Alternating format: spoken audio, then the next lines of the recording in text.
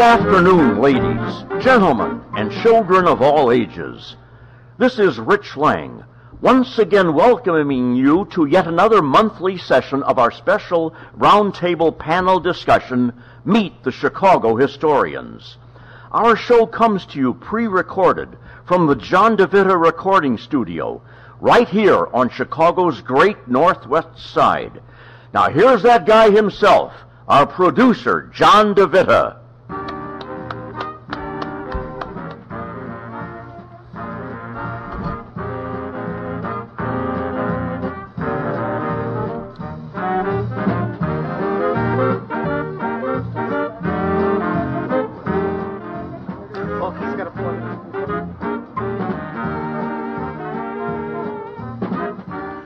From the John DeVita Broadcast Center, welcome, ladies and gentlemen, to another broadcast of Meet the Chicago Historians on the Windy City Hometown Entertainment Network on Monday, January the 21st, the year 2013.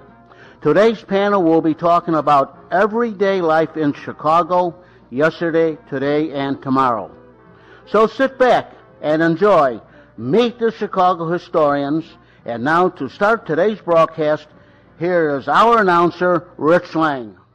Now here's our moderator, the poor man's Pinky Lee, and our answer to Gordon Peterson, Jack Ryan. Oh, thank you for that build-up. Wonder who wrote that copy anyway. Gee, I wonder. Well, folks, it's midwinter, and we've had very little snow, and well, I don't know if that's a good thing or a bad thing. Things should be seasonal, wouldn't you say?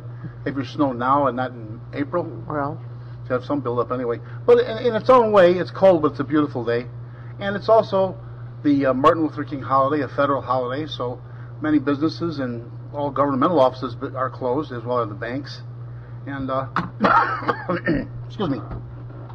So anyway, on this day, we are commemorating not just Dr. King, but the civil rights movement itself, and something at the time, maybe people were a little aggravated about marches that were going on, but it was a political movement, and we look back on it. Now it was probably a good thing for progress, although at the time it was aggravating.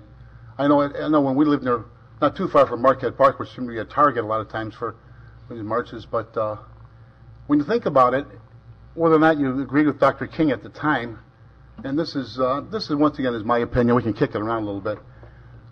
You never heard Dr. King calling for special set-asides and that people should be jumped over whether or not that they had the ability to do something, a job. He just, in other words, what's come to be known as affirmative action, as far as admissions to schools or whatever. But Dr. King, he only wanted a fair shot, a man who could do the job, was qualified, and not to be discounted because he was black, white, green, or whatever. So anyway, it is a federal holiday, and we all can remember him. He's part of history now. He was killed at age, what was he, 40, 39? 39 years old. I believe, yes. And I can well remember, I was on the police department in Chicago for close to 35 years, and the night that happened, I was coming down as a 21-year-old young white kid in the elevators at Robert Taylor Homes around 50th and Federal.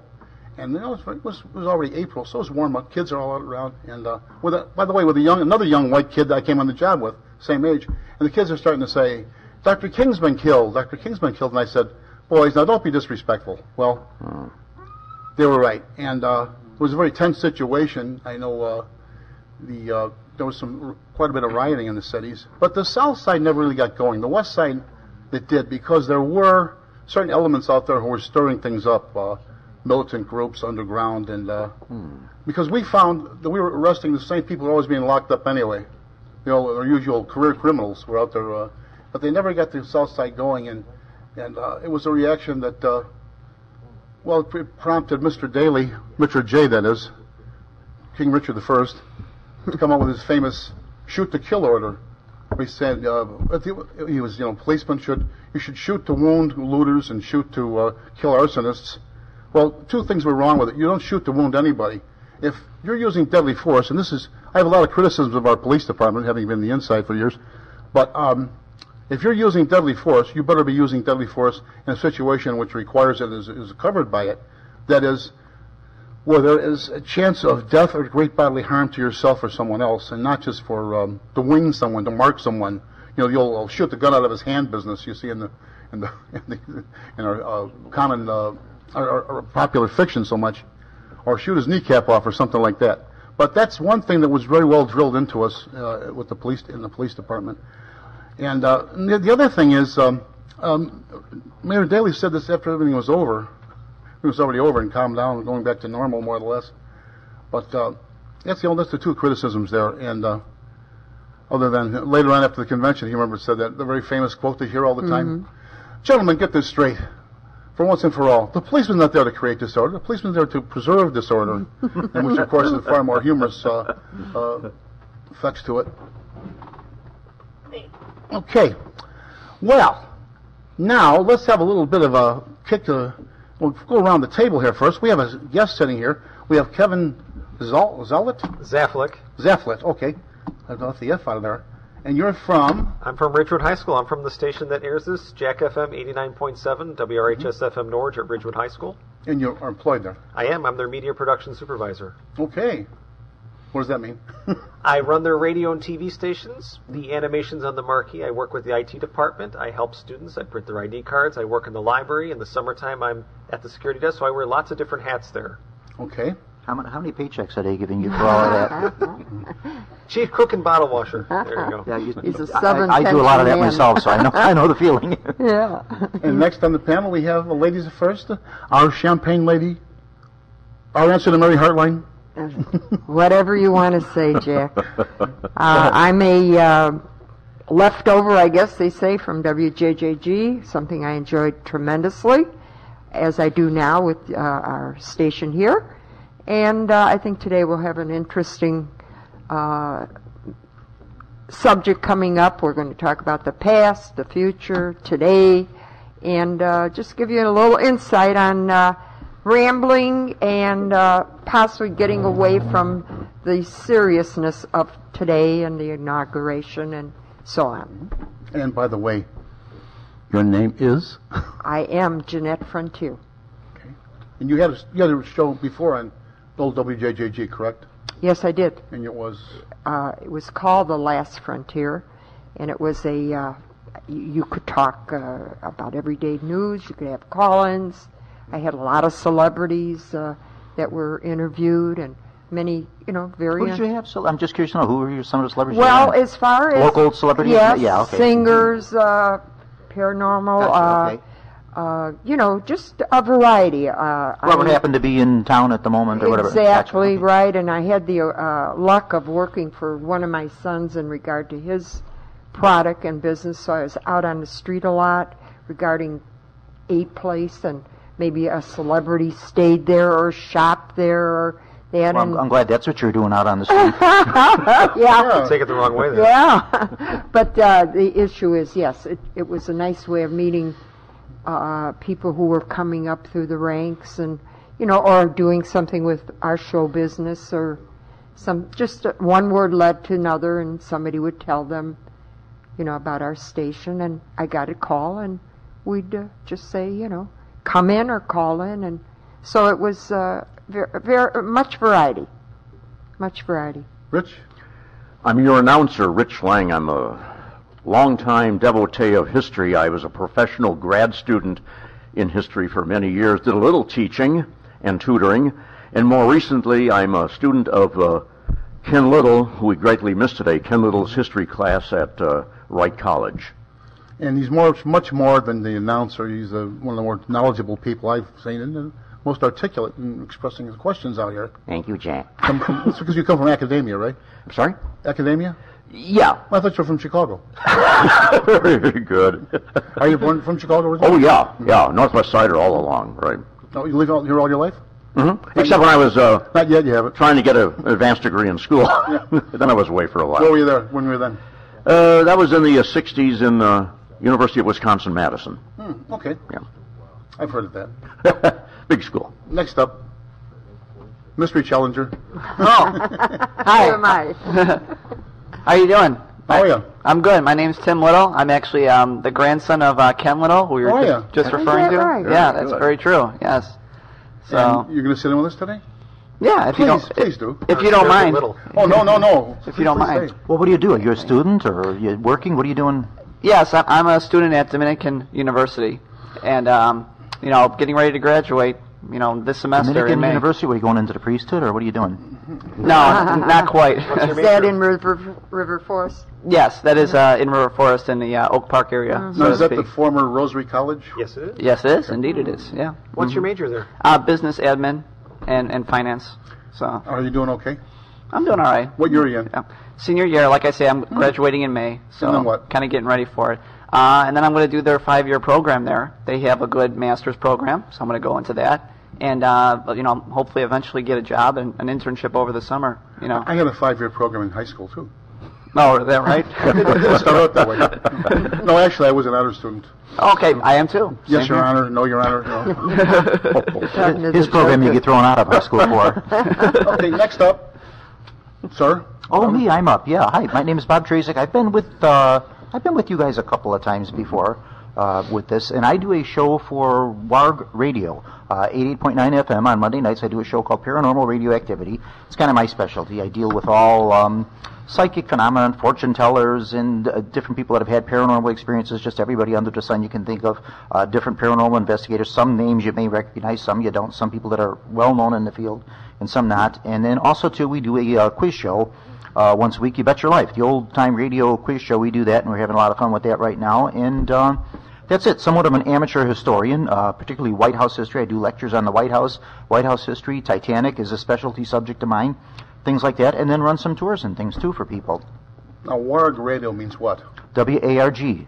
WARG. Argo is the last. I don't know what the W is. What The is W is Argo just from? radio. Argo Corn Products. No, Argo Corn Starch. Oh, but you come from the factory? No. Where from? No, I come from Summit. No, I mean, where's But the... Argo High School. Argo High School. Argo High School. Yes, I'm yeah, saying. There yeah, you go. WARG is Argo High School, yeah. And that's in Summit, Illinois. Summit, Illinois. Yeah. Right here. It used to be, it was also called Argo. Was it a company town at one time, too? Or something? Summit Argo, yeah. It's if you say Argo, if you say Summit, whatever, it's the same thing, yeah. Yeah, one side of the tracks was Summit, one side of the tracks was Argo. If you address the letter to Argo, it'll get there. If you address the letter to Summit, it'll get there. If you address the letter to Summit Argo, it'll get there. And then the new state is now called, not Illinois anymore, it's Madagascar. Oh, he wants to get political right away. Madigan. John Cass or Yeah. Okay, now you, Yeah, right. now you said that you didn't know what the W stand for, right? No, what is a W? Okay, that means any radio station this side of the Mississippi begins with a W. Oh. Like WGN, WRHS, WJJG. What are they on the other side of the Mississippi? K, they start with a K. okay. Like in Albuquerque, New Mexico, KGGM. Oh, I didn't Or, see. Now you learn something every day. I See how they think say Canada- it? up in Colorado, KOAT and KVER and So I all- think all the- Canada's C, and I think X is Mexico. Is X That's or Z right. Mexico? I think X is Mexico. Kevin. Oh, I never knew that. See, now they say you learn something every day, and I did. Yeah.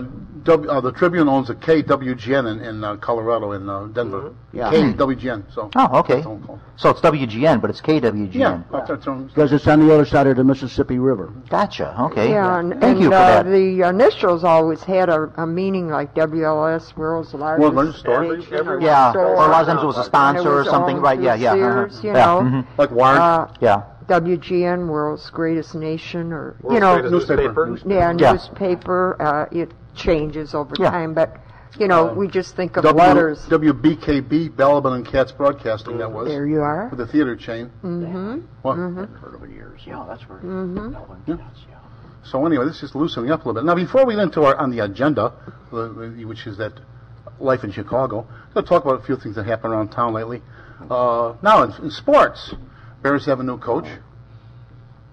Anybody have any thoughts on that, or no? Sports, no.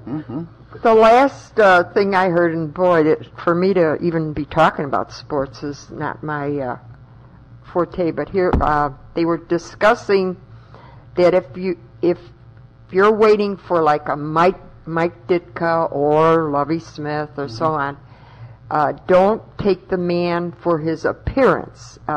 He has a tendency to look a little scholarly and you know, he's straightforward and all that. But they do say that when he is organized in what he wants to do, he sets that standard, and it usually takes. Yes. But most of them did say they know very little about him. So I don't say that he doesn't have history, but as people to people, the people have said that. Well, apparently he has a record. I mean, he was definitely 5 years coach of the Montreal Alouettes of the Canadian League, and for 3 of those years he went to their Grey Cup game, which is their Super Bowl, and won 2 of those with his team. So he must be doing something right. Statistically, I have nothing to say about him. I don't know it. Probably what they're telling you is he's a lawyer also, but we won't hold that against him, right? Well, I don't know that. Is that so? Yeah. Okay. I mean, I don't know anything about this man. Okay. It's just that they're judging him just by looking at him, and that's Isn't that not what most really- people do? Most people make Well, first that's how we impressions do. by what you That's look how like. we get our president. Can't help, you know. When the first bullet point came out, they said he's from CFL. Everyone's like, oh, he's from AM WCFL, 1000. huh? Yeah, see? Yeah. Yeah, see what I mean? You know, we just stay in our category. But that's what I heard. Well, the things he's done, he was a quarterback coach for several people, including, I believe it was San Francisco 49ers when they were about to give up on, what's his name, Young. What's his name? What's the guy's name? Left-hander. Oh, shoot. I know it just till I tried to say it. Steve Young.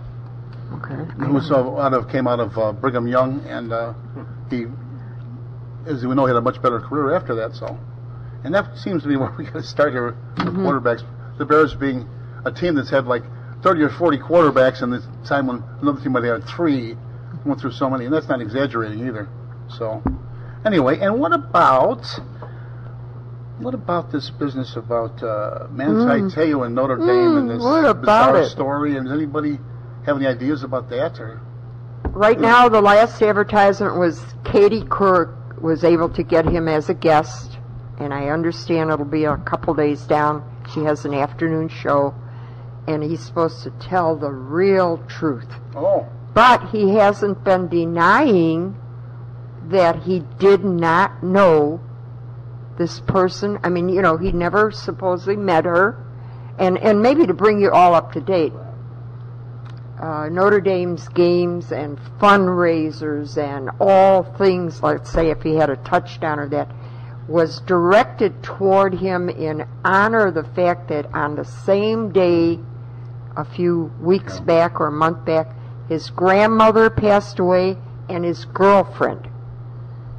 And the end result is they gave him a lot of tribute, and monies was pouring in, and gifts were pouring in, and he went along with that story to find out that he's been dealing with somebody over the internet. Is that it, Jack? something like that. He never met her. But he never met the On the girl. internet, he said. He never got to her funeral. He never got, and to find out that that's a hoax. His grandmother did die, but this girlfriend is nowhere in his life. You know, and actually she doesn't exist. So. And now the claim is that some cousin fooled him into this whole thing, and so I don't know. Well, either it's so unbelievable. Either I'm a fraud or I'm pretty damn gullible. Which would you rather be? I think I'd rather be the fraud than being gullible. But it's a pretty hard choice. Anybody have any ideas on that? Or think we'll ever know the real whole story? Or Well, between him and Lance Armstrong, aren't we just being bombarded by with the word con artists and liars? And it's not a good role model, is it, for anyone? And even to be a part of the conversation of it. We should just let them go to the wayside and. Now, if you're a professional organization, do you want to take a chance with something like this? Oh, that's what I'm saying. Something later on going to happen, or can you count on the guy to? So it didn't help him out either as far as professional years go. It just, to me, it's just, we have enough problems in the world. Do we need to have more with this kind of celebrity? Manufactured nonsense. Right, Now, right. now, if you listen to the Dawn of Sports, which will be aired Wednesday morning on WRHS, Don Figuarelli, who did the show here last week, he talked in depth about this Lance Armstrong. That was one of the major subjects of his program, and he was just talking about what this guy has all done, and he should be ashamed of himself for what he did. So that'll be aired this coming Wednesday, 7:30 on 89.7. 7:30 a.m. Yeah, so that already happened when you're listening to this on WRHS, but you can listen to it anytime on WindyCityHometown.com. Is that right, John? That's right, yeah. There you go. Once we get this one on there. But you'll be on one. The Donna Sports will have already aired on Wednesday, January 23rd. And this is airing after that, so. Some, you know, okay. 28th. All right.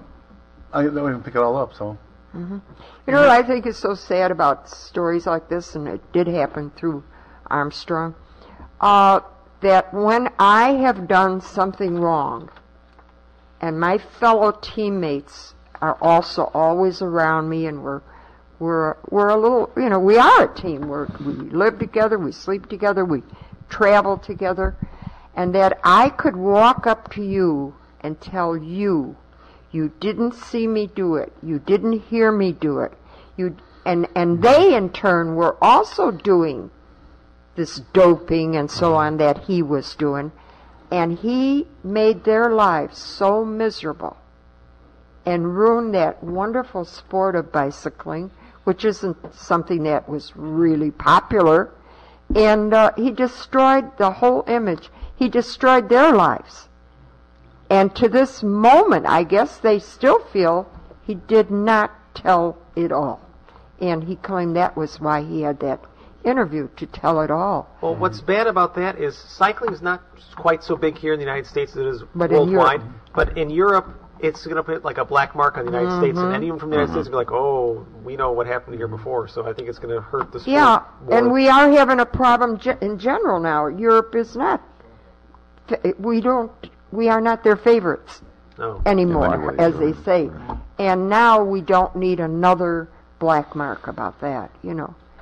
And I'm just talking as the lay person who, the way I would have raised my family, or what I would have accepted through my friendships, and we all have a white lie or a little exaggerated story, but to you know, go against your fellow Yeah, friends. I used to tell people I was anorexic, but they didn't believe me.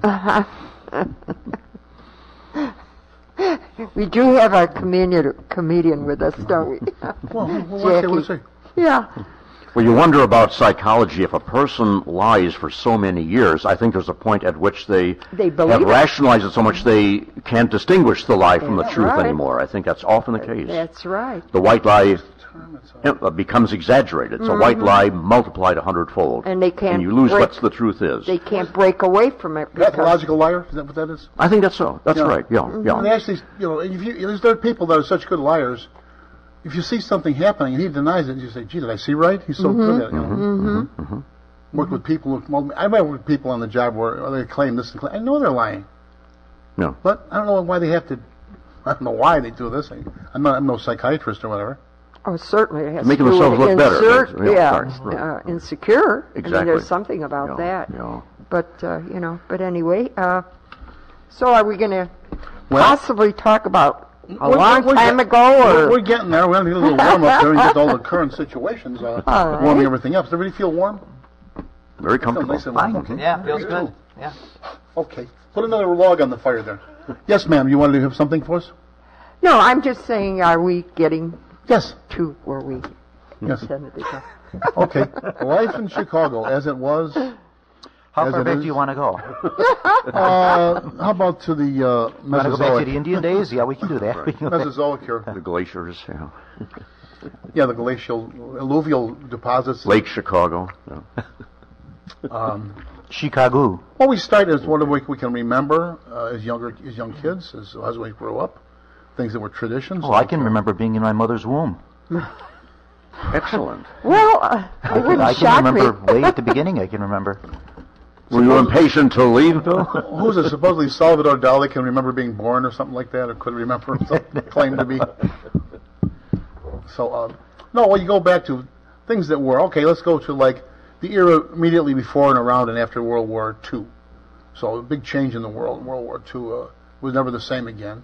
And yet you still had, you know, things like days when kids would go outdoors at night and play games like Blind Man's Bluff, what was the other one? Hide and Seek, Kick the can. Kick the Can, Ghost in the Graveyard. Red Rover, Mother May I. What else do we have? Every game was made up. I mean, you didn't have to own even a bat and a ball. You could use a stick. You could use covers of the sewers for bases. So these were oral traditions, as they might call them. There was nothing written down, but kids passed it on one to the next. You guys remember any of those? We weren't extravagant. You guys is pretty young there.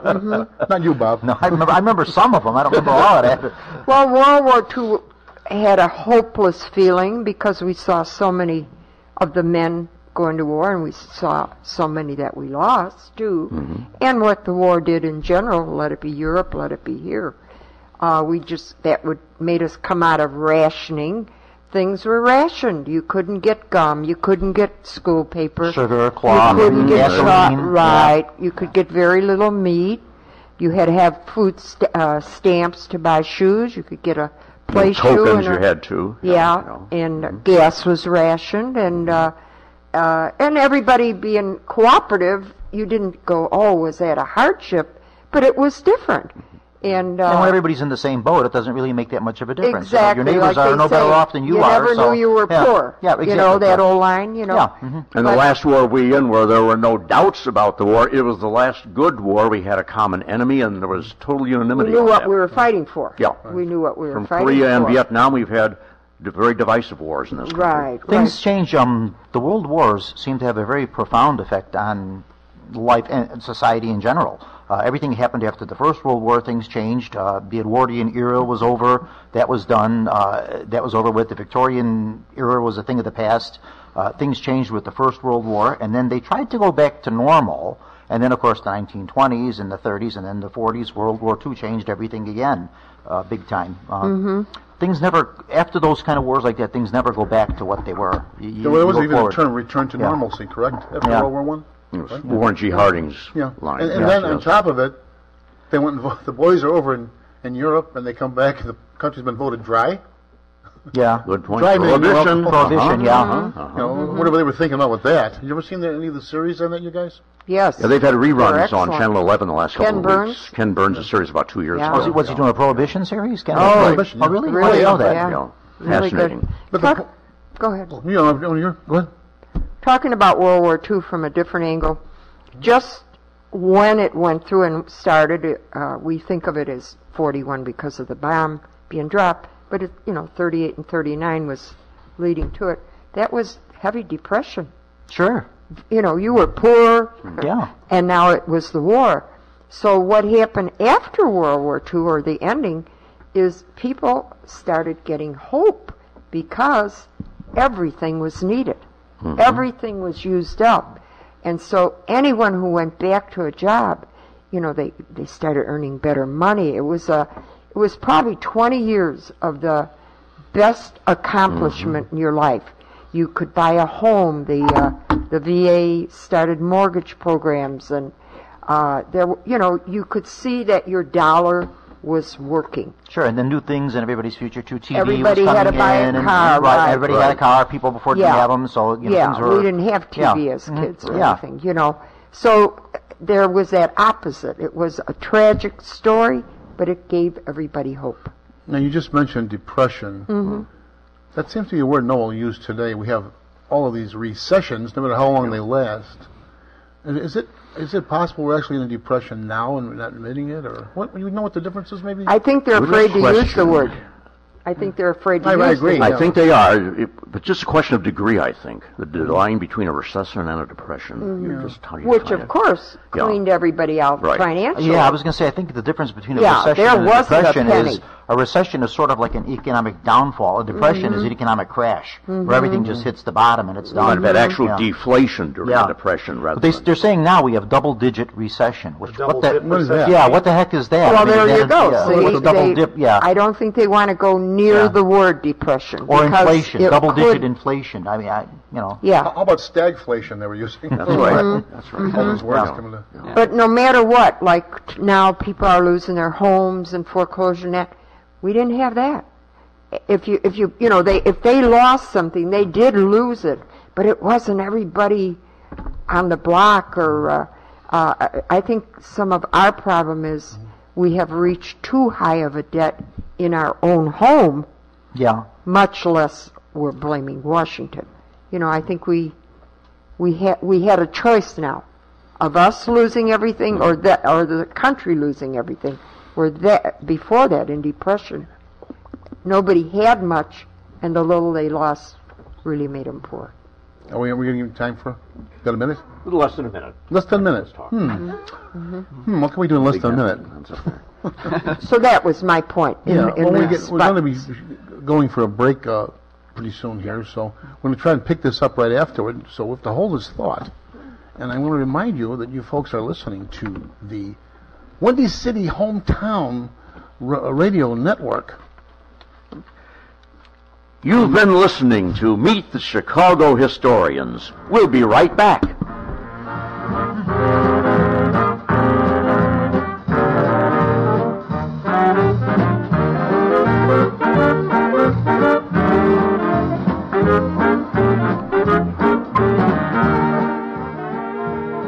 How are the tires on your vehicle?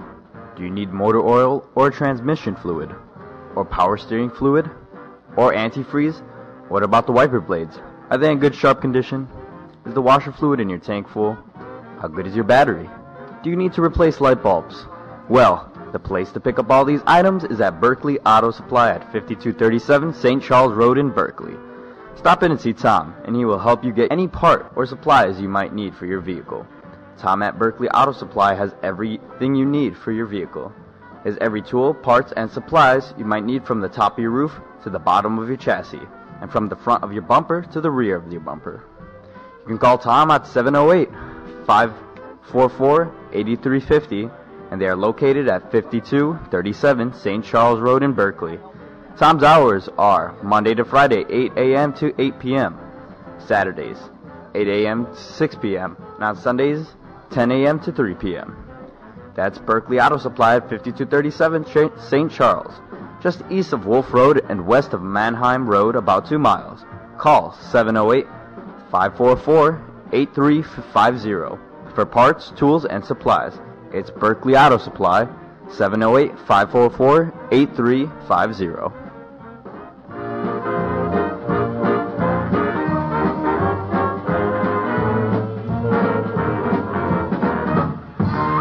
Now back to our discussion. Jack? Hey now.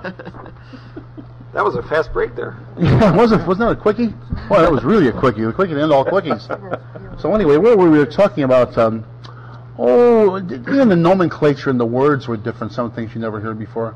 Well, they say that the language is constantly changing.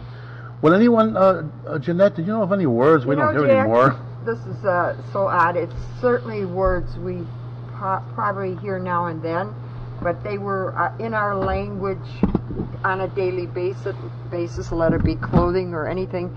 And what brought this little moment back to me was there was something going on with another radio station, and they were reminiscing too, and the fellow said, my mom used to always say, go get my pocketbook. And I said, well, isn't that a nice idea for how many words in my time did we use for the same product of today, but with a different sound? So here's what I wanted to say. Evidently, as I said, I picked up on his word pocketbook, and of course, that does mean purse. But you never hear anyone say, get me my pocketbook. I still hear it once in a do while. you? Yeah. Well, all right, Kevin. You know, I'm just saying, in my mind, I was saying, I haven't heard that for ages, and my own mother used to say that. And it was always, well, we didn't have all these varieties of colors and all these so-called sharp things. As we But say Jeanette, today. wouldn't pocketbook imply more of a small purse? Well, you know what? Like a clutch or something? It could be in a change purse, but you're it's right. still, you still knew you were going to get a purse. You know. And that's why I brought it up, you know. And then, of course, us girls, we would wear a scarf on a day like today, but in our time, we used to call it a babushka. And that was actually Polish translation? Polish. There you go. And our gym shoes were tennis shoes. They were not gym shoes. You never heard anybody go for anything but tennis shoes. How about sneakers? We never heard the word Yeah, sneakers. sneakers Yeah. finally came in, but we were always getting gym shoes. What was it? The sneakers, that kind of candy bar? Sneakers with the nuts, yeah. Back to the babushka. Yeah. Did you call it a rain bonnet when it was raining, like the plastic ones you buy at the Yes, a supermarket? rain bonnet, but that was not that I know scarf. what I call it. Yes.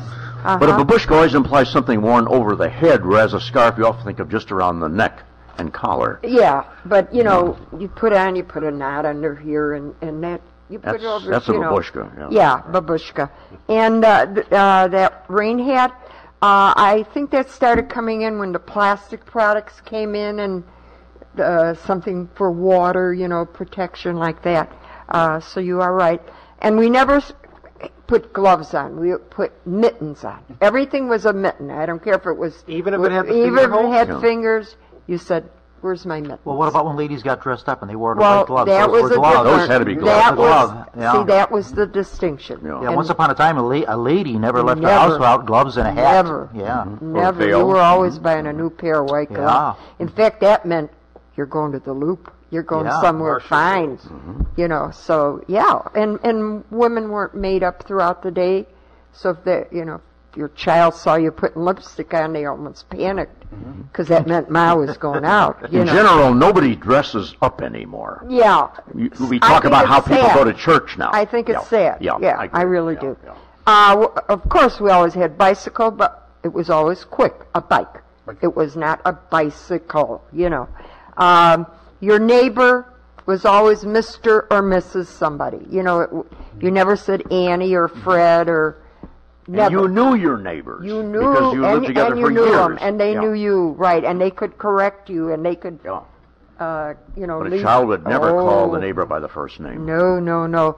And of course, naturally, we all had stores, but we used to be very specific. The butcher shop, the candy store, the ice cream parlor. And now we just are going to the store. We don't ever know what store it is, and that's what goes on now. You went to the show, but you didn't say you were going to the show. You're always going to the movies. You didn't. You usually use that word You too didn't much. go to the picture show, or is that before your No, time? That sounds old-fashioned. it probably was my time, but we used that term. Some things could be also like regional too. Yeah. Yeah, Sodas you know, and but you hot- went to the movies. You know, everybody knew, and nobody even said what was the name of the show, the actual show, like a Tiffin or. Well, that's because you only had Yeah. one in town. So Well, that's I where you mean, went. my point is, you know, yeah, and every neighborhood had their own little show. You know, the one you got in for a dime. You know, With a sweet shop next door. there Always you the candy always, shop. always, Yeah. always the malt shop. Fountain. Yeah. Okay. Yeah. Your winter wardrobe was an immediate long underwear and snow pants. Did you ever hear those two phrases? Snow. Snow pants. They automatically were the same color as your coat, and you bought them as a set. You know. Now, possibly not every home, but in general, those were the phrases I never How about hear. leggings? They call them leggings. Leggings Yeah. too. Yes, that's Go back another. far enough, you yeah. guys were wearing knickers. Oh well, I in the was going to 40s, bring that up. Yeah. Yeah. The okay. men's pants were long pants, short pants, or knickers. Knickers, yeah. So you didn't say slacks. You didn't say Trousers. and yeah. naturally you use the other words, but in a term of talking to each other, everybody knew what you were talking about. You know, same with a woman. It was a house dress, a sundress, or a dressy dress. You know, you never gave it a reasoning like a dancing dress or you know, there was a very unique uniform that we seem to all use. Our snow boots were called galoshes, and they were either buttoned or zippered. You know, everybody knew where their galoshes So were. those clamps that the guys would wear with the galoshes. that yeah. little clamp. Yeah. You are right. You never said, "Where's the camera?" You said, "Where's the brownie? Where's the Kodak?" Cigarettes or cigars was a smoke. I'm going to go buy a smoke. Nobody ever questioned, was it going to be a cigar? You knew what you were going to buy, but you still called it a smoke. You went to a play, but you didn't say that. You said you went to a stage show. Yeah. Okay. And a singer was always a crooner. An orchestra that meant it was the big band. It was not a three-piece or two-piece. It was the orchestra. big band, right? You went to a wake, but we used to say we went to see someone laid out. Does that ring a bell? Yeah, with laid you? out. You can still hear that one. Yeah, but I mean, I'm saying at this point I'm not hearing these Yeah. words in Well, dominant. I think the funeral home industry really has changed, like from coffin Yes. to casket. They make everything sound a little bit nicer. and Right. yes, a much more acceptable. Dignified. In many Right. wakes in the old days seemed to go 2 days, not just a Two single or day. three. Sometimes, Four. yeah. 3 Even sometimes, yeah. Especially if it was held at home, you could have it at home. And they you had know. them at home. Yeah, Through the 20s, let's say. Yeah. in your front room. you That's know. why they called it a Funeral funeral parlor. parlor later, It was in the right? parlor. There you are. Right, Yeah. right. Yeah. A nun was always considered a sister, and a priest was a father. It depended on your religion. And we didn't use the word Walgreens or that because there really probably weren't any in my time. But everybody knew the word drugstore. It, no matter who owned it, it was still a drugstore, and that was that way. An empty lot was a prairie. Right. That's a very Chicago That's a term very there, yeah. Chicago term. Prairie, yeah. 'Cause I used Like to- a gangway. And a When prairie, they said the right. prairie state, they used to picture the empty lot with the crisscross paths on it and the bricks laying here and there, and with the weeds. Drugs were just called medicine. It wasn't the way we interpret it now either. Liquor was hooch. At least it was in my era. And well, of course, the slang of Chicago was dis, dat, and doze, and ain't. Those are 4 words that And were triadem. and triadem. Yes, anything Who with talked that way? And on the topic of stores, who says dime store anymore? There That's you what I was go. thinking of, Yeah. Oh, that's ex- Some said 5 and dime, but most of They us said came to dime me- store. yes. Kresge's or Wolverson, very There much. you Meisner's, are. The dime Grant's, store. Grants, But, Jupiter. Yeah. but as I went through Ben all Franklin. of these words, maybe not overly interesting as much as you can see how so many generations No. come up with their own slang, yet it still means the same thing, but to actually hear it day in, day out, I don't hear it anymore. On the topic of dime stores, everybody had a Woolworths in their neighborhood, and a Walgreens, and Kresge's. Kresge. That was But they also had Kresge something became in there Kmart. that they never anymore. Yeah, Kmart's a spin-off. Kmart evolved out The of last Kresge's. thing. Yeah, right. Which Sears owns them now. So, Well, but Kmart owns Sears. It's the other way around. is it? Yeah. Technically. Oh, whatever. Yeah. So anyway, they also had something in the Walgreens and Woolworths they haven't had for years. Is a little lunch counter, a very nice. Yes. Usually very good Say Very fountain good or sandwiches. snack and- bar. Yeah. They were big at lunchtime. And I know Tom McKenna, who's not here today, one of our regular panel members, his mother for years managed the Woolworths at 63rd and Ashland. Oh. So kids would go in and at lunchtime from our school, and Tom usually ate lunch there with the mother. If they had a wrong order, one of the kids would be the recipient of the one that went wrong. So, but it was friendly, it was clean. Sure. I'm thinking maybe that Fast service. Yeah. there's too much licensing involved now or something. Sure, and not Worth only the trouble. that, once our malls and all that came in, the little guy went. But in your neighborhoods, are you at 63rd and Pulaski? Now, see, on the north side, you say 63rd and Crawford if it was over here. On your side, it's Pulaski. Yeah. There is one on Pulaski there, right around the corner Oh, is there one? on 63rd. What is that? I can't think of the name, but it's that connotation. And of course, they sold clothes. They sold birds. 63rd, so you say 63rd and Pulaski? I was just going to say that. M&R Variety or something. There you are. It's like a throwback. It's an old dime store. The wood on the floor the way it is, all the aisles. Yeah, I thought you were You have saying the drugstore with the big Indian on the top. that it's was a tobacco That's a store. cigarette. Uh-huh. Yeah. The one Yeah. that made it into Wayne's World. Oh, okay. They showed it. But yeah. Okay, But this is, I swear, I told them it was in there. I said, but I thought it was unique. God, you belong in Wild Chicago.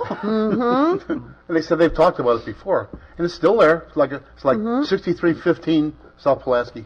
And you could, I mean, what they were for is you could get a little of everything, a needle. You could always find thread. something I at mean, the dime store you couldn't find anywhere else. Oh, yes, and good quality, Yeah. you know what I mean? We got our rubber balls in there for fast pitching, just to play that as a game. We get model airplanes, little books, whatever. Anything. And also what impressed me about it was it still had the original wooden floors. That's it. Yeah. Oh, And the they ceiling all... with the metal, fancy Oh, metal. definitely. The tin or metal with ceiling, the yeah, square, yeah. yes, With the, which used to be in fans, our homes too. We had them in our homes too. The same. Casablanca style fan, they call them now. Yeah. Yeah, but that was part of the era. And you mentioned the Walgreens restaurant counters. Didn't they spin off for a while and they were separate places? Wags. They were wags. I'm Wags, yeah. surprised Thanks they for remembering. went. They were pretty good for a They while. sold out Kevin, to, you're as up to date as On can Baker be. Square, they were popping fresh then. what's the name of the company bought them out? Vicor, Wags maybe? bought out by, Baker Square was popping fresh pies. Correct. yeah. Baker Square. No, Wasn't this that was- long ago. No, Shoney's. it changed. Shoney's. Shoney's. That's right, that's right. Remember Shoney's? You see a lot of on highways elsewhere. Yeah. That used to be south. Yeah, but here, Shoney's bought them and they didn't last very long. No. Wasn't as close enough to the interstate. Well, I don't like know. our donut. What was that? Krispy Kreme? Krispy Yeah. Kreme. But that Remember? the whole chain kind of folded up a lot. I Yeah. mean, they're still It probably did. a little popular in the South, but yeah, they were mean, printing money for a while and until the the day they low-carb opened- diet started. There, we had yeah. policemen on horses But was it like a dig- guarding yeah? the lines. Yeah. I mean, it was Yeah. just, That's right. remember? I lived close then too. 2 weeks before, cars were driving up into the lot. Are they open yet? And Yeah. they never have any advertising. It all goes through news. So I think they're still popular in the East, New York, The Washington South, D.C. I area. think, too. Yeah, the I South think big, they yeah. came out of Tennessee. Well, it was Elvis's favorite. And I was just going to say, Elvis Presley really did a Elvis job Presley, of... He had a different donut company. He did a commercial for a donut company like in the 50s. Did he? Yeah, Oh, I'd I have to don't look know it up. that one. Yeah, I don't know that Another type of store that's just Winchell's about Donuts? vanished now Winchell's. is the stationery or office supply Yes, sir. store. Remember, you'd go downtown, every block would have a Hoarders. Mm-hmm. Order from Hoarders. Uh-huh. Most neighborhoods would have a stationery store. They're just about gone now, thanks to the internet and the There computer. were pen stores, too. There were stores that sold pens and nothing but Sure. pens. Right. Parker and, Yeah. and all those You names. generally call them stationary stores. you've got like Staples typewriter ribbons. Yeah. Who buys typewriter ribbons anymore? Try to find a typewriter. That's There you right. go. You got the keyboard now, which is great. You got the keyboard. Edit it. Spell check. Oh, thank you, Lord, for spell check. So no more dictionaries. Yeah, it's so things are Totally so different. very different. And I say I have nothing against the malls, but I think they've trampled over all that little neighborhood stuff. It was Well, there's a uniformity now. You go coast to coast, the same stores, the same looking malls. There's other than small town America, you're getting a no, too much of a uniformity, not or no unique. distinctiveness It's anymore. not right? unique. There's no small town feel anymore at any of these No. stores, Very little, sadly. right. Yeah. You do run into occasional places like that, but of course this is by design. That's what McDonald's went over so well. When Ray Kroc started that, they yeah. knew that people were now with the interstate travel. You wanted somewhere they would recognize when they were away from Illinois and they were in New Mexico or somewhere. Oh, McDonald's. They know what they're Keep going it to the get. same going colors, And same you could eat fast. design. Right. You could hit the road in 15 minutes. But you know what the after menu that. was Yeah. also. But so in respect to small businesses, where they thrived is every neighborhood. I don't care if it was 8 miles wide and 2 miles the other way.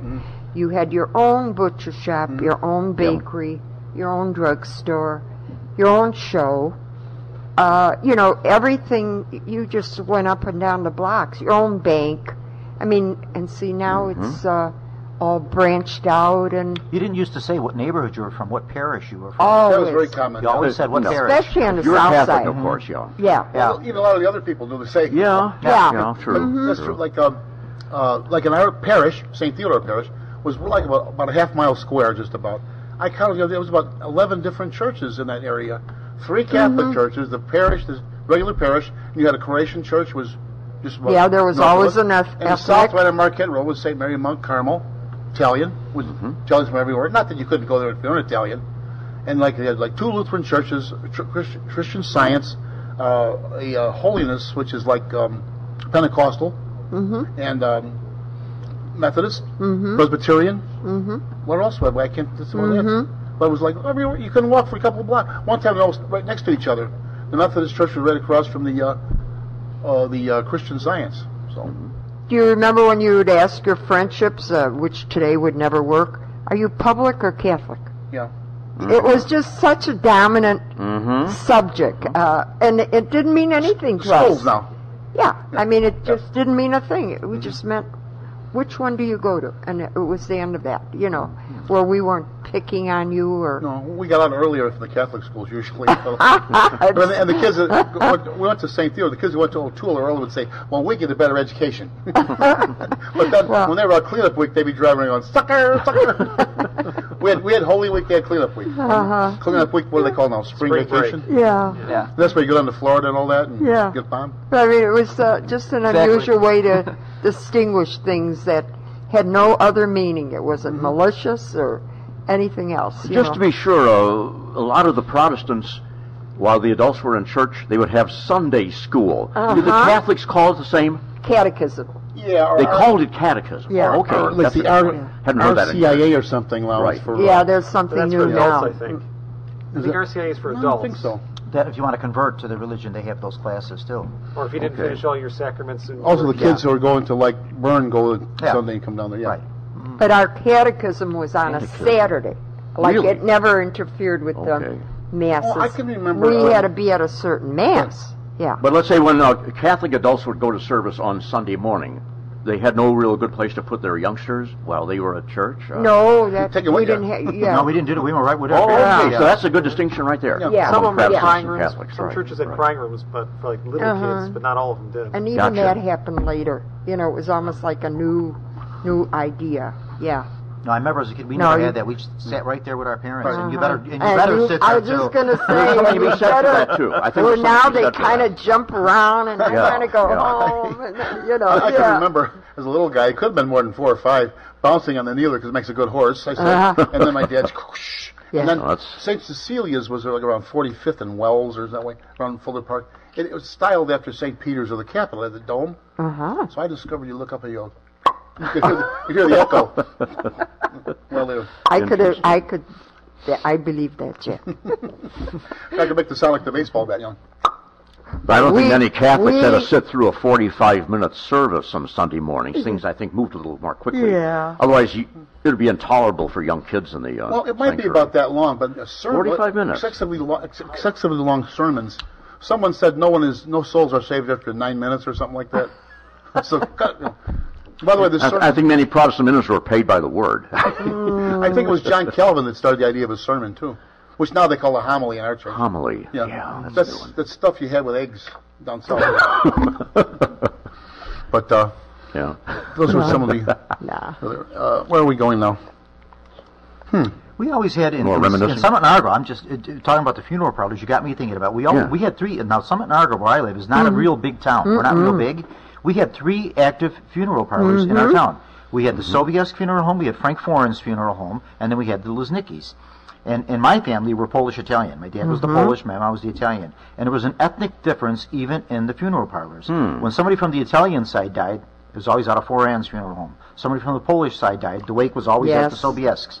So even amongst the funeral parlors, they had a distinction. And for many, many years, the Resurrection Cemetery was known as a Polish cemetery. Okay. Now everybody's in there, but it was predominantly Polish. Yeah. See? And yet the ceremony, I'm sure, was the same. Yeah. But, It was in Latin. That was, yeah, you know. and it maybe was that he knew your grandmother and your sisters, Right.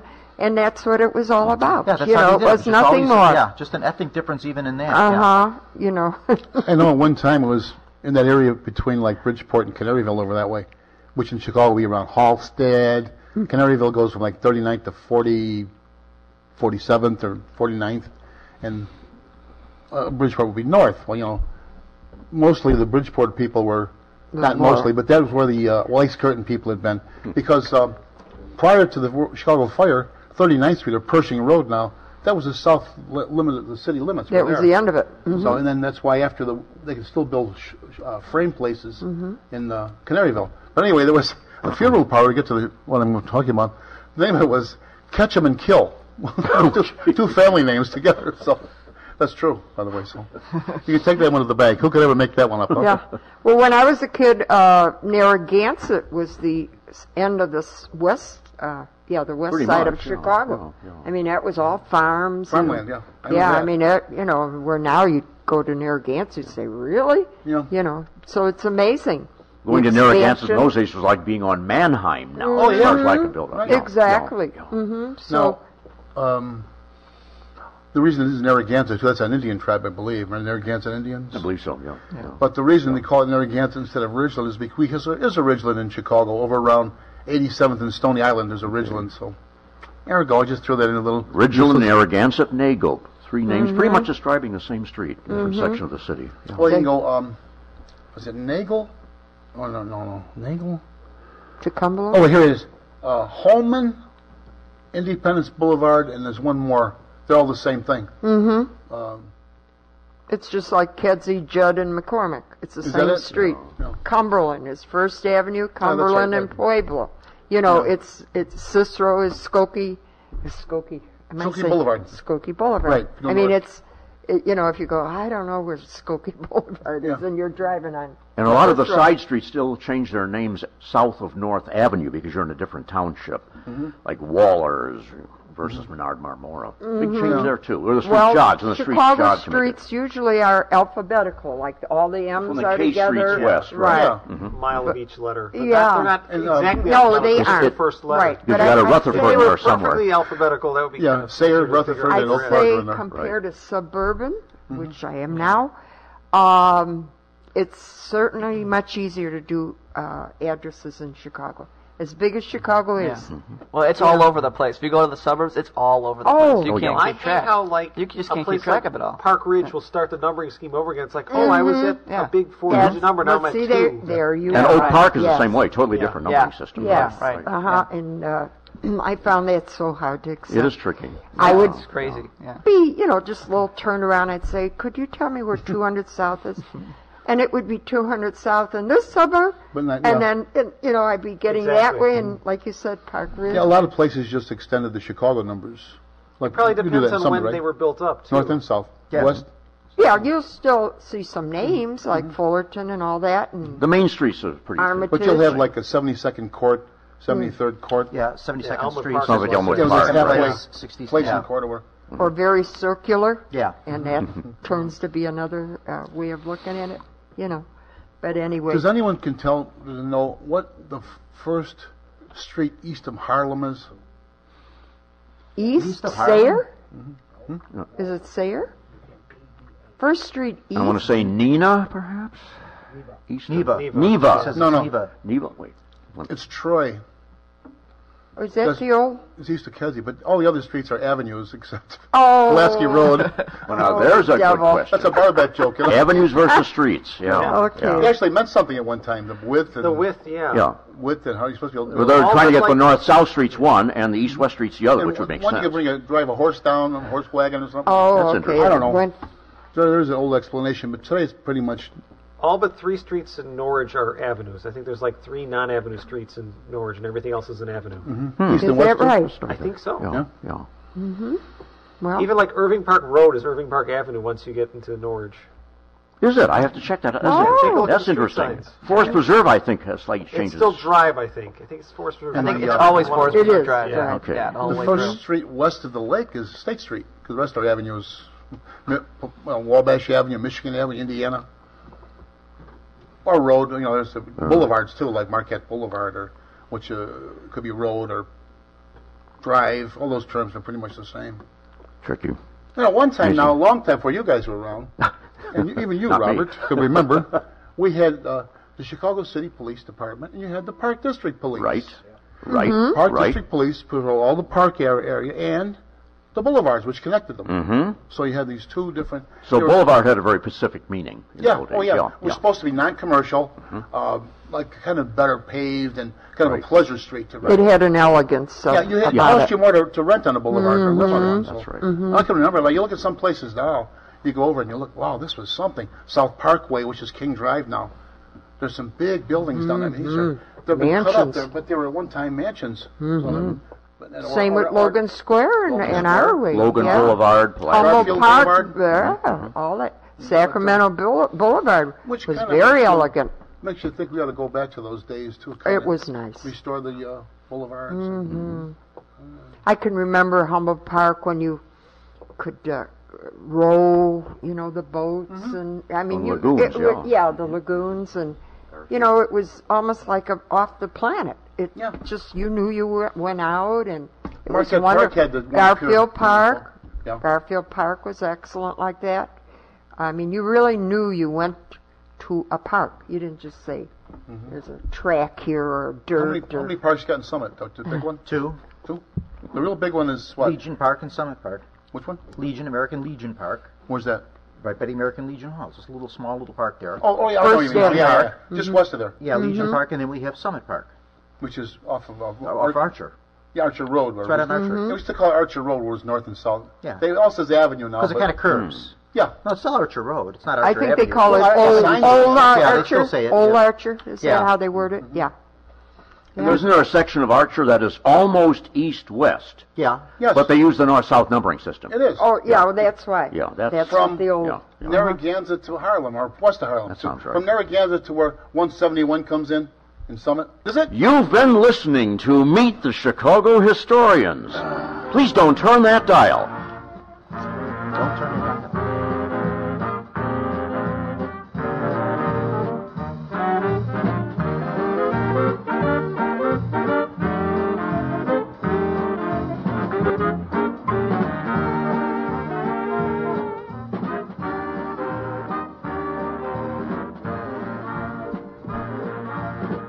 Are you looking for a good place to have lunch or dinner? Well, I have just the right place for you to go, and that's Sorrento's Village Restaurant and Pizzeria, located at 2318 Mannheim Road in Melrose Park. Now, every Friday from 5 until 8:30 p.m., you can enjoy their all-you-can-eat buffet and pasta bar for just $11.95 for adults and $7.95 for kids 10 and under. Sorrento's is proud to introduce its Friday night buffet with pasta bar made to order, fresh pizza with your choice of vodka, 4-cheese Alfredo, or marinated sauce, plus Sorrento's meatballs and delicious sausage, and a buffet that is bursting with flavors from risotto, seafood, chicken dishes, and a variety of Sorrento's pizza and full salad bar and garlic bread. Again, just $11.95 for adults and $7.95 for kids 10 and under. All you can eat. You can also enjoy their affordable, perfect, full-service catering.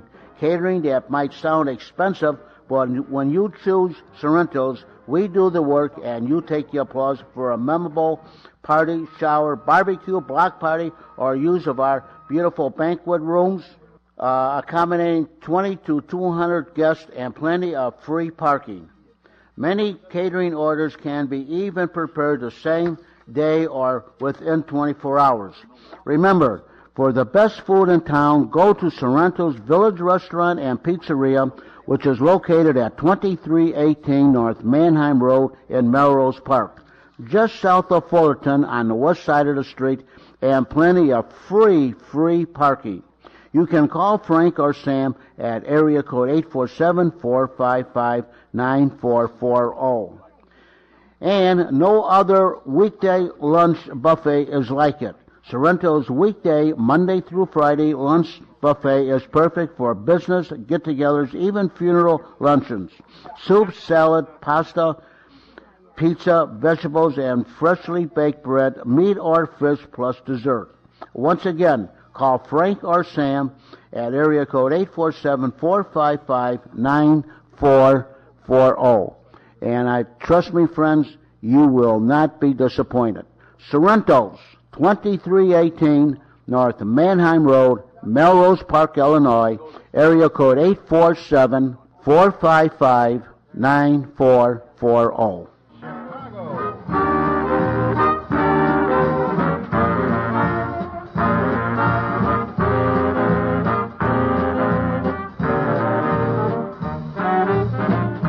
Now, back to our discussion.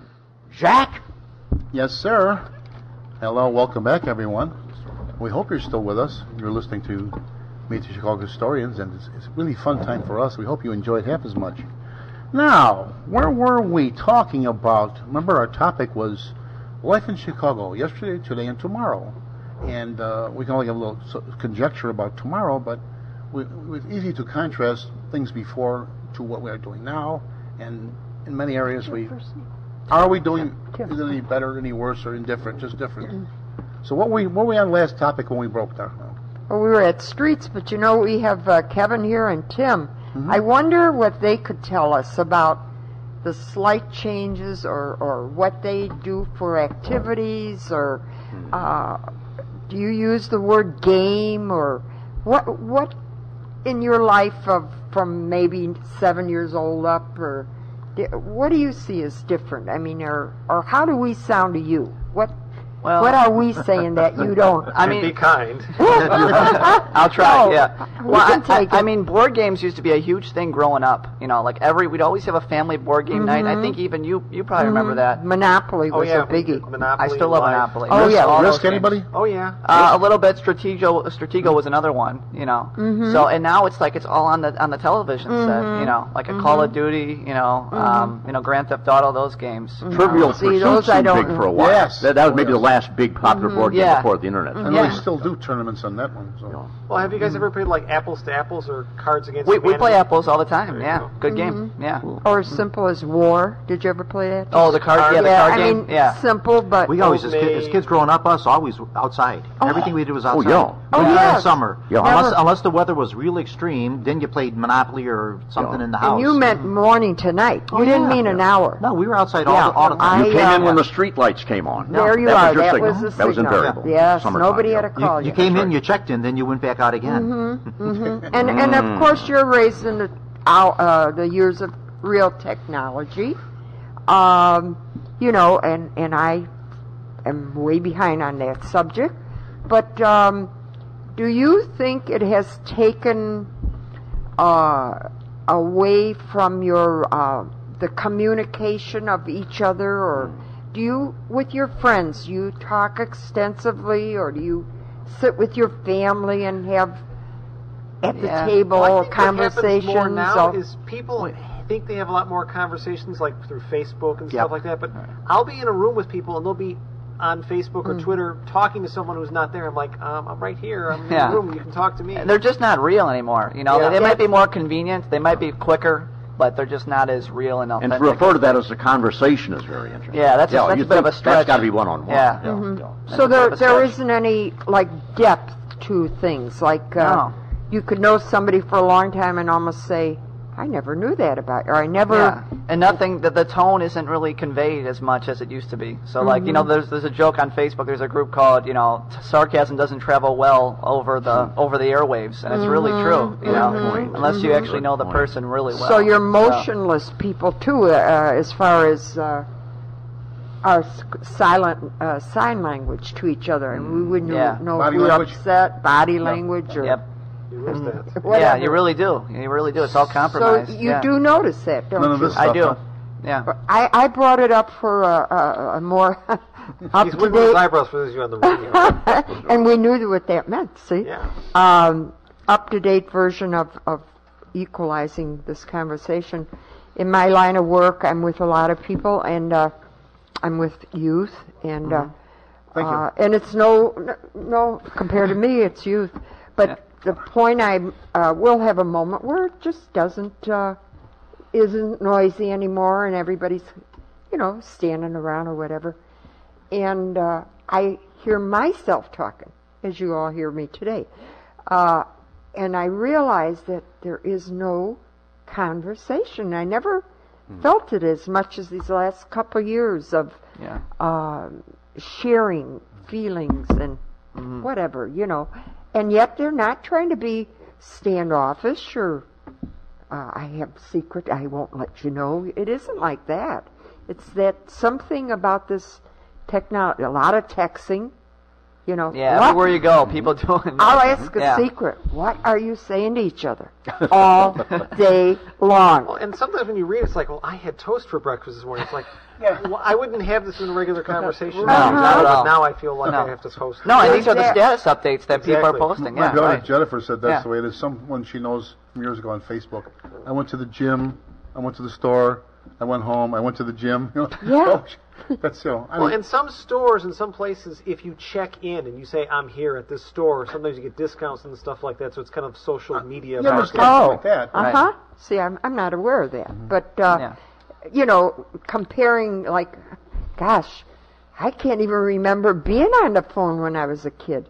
In fact, it was almost a treat to really talk to someone. Long And then distance calls were Oh, really a Lordy, Yeah. Lord. And they'd Yeah. be going, They cost several bucks. Yeah, it even. cost a lot of money. Yeah, right. you know, like that. And maybe the several bucks was $2. You know what I mean? Not, but it seemed not a lot. like the Sure, hundreds sure, I sure. see Yeah. on phone bills nowadays. And this would be a special call. They'd call you back when they had the line through. And And I we deal with an operator. Yeah. I brought this up before. We had a phone where the phone call was a nickel, all right? You put the nickel in, and you talked away, and maybe the operator would come and say, you have one more minute, or, you know, no. but, you know, that's Even how on a the- local call, Jeanette, it's I how was the aware of that over time, saying you got your nickel's worth came about. It's the same, Same thing. but yeah. you could talk a long time, you know. So, but I bet you I didn't do that once a month. I mean, we just didn't have that. Now, you mentioned paying a nickel. Mm-hmm. Was this at your house? You had a payphone in your house. Some That people account- did. Okay. I think they should bring them back. And they had party lines. Oh, yeah. Yeah, Different rates and things like definitely. that. Yes. Ridgewood still had a party line about 10 years ago. They did. With That's the bakery. And it was interesting. one ring for the bakery and 2 rings for the school. Isn't that It, good? it was That's amazing. grandfathered in, and no one ever bothered to update it. And then they finally, when the bakery closed up, it was Thompson's Bakery. All of a sudden, we had our own phone line. And there was a box, Kevin, naturally where the nickel went. And then once a month, Someone a had to fellow come would pick it come, up. and that was your phone bill. ding, ding, ding. You know, whatever amount of nickels is what your bill was. just like they a- had the money. Just like a payphone. There used to be a payphone.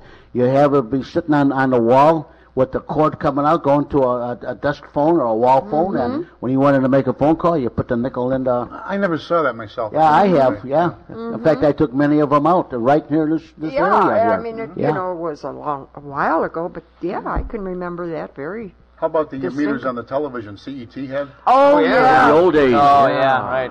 I was going to say, I never saw that Howard with a phone in the Shapiro. house, but TVs, I know people that I had never them. saw that Yeah. personally, but I knew there was, you know. And then had you to used the deposit, money keep for the watching. payment on the TV. Yeah. That was your payment on Yeah. the TV. Right. Yeah. That's right. We I never mean, it paid no isn't a time. bad idea, is No. it, for And life?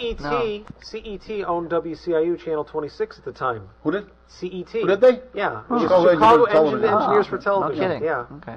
Cool. Channel 26, that was the first UHF station. Yes, also. that's why their call letters were WCIU. And sometime, also like- first UHF. Sometime like in a distance of 2 blocks, you were the only one that had a TV, and all your friends would Of come. course. You almost were buying these type of folding chairs.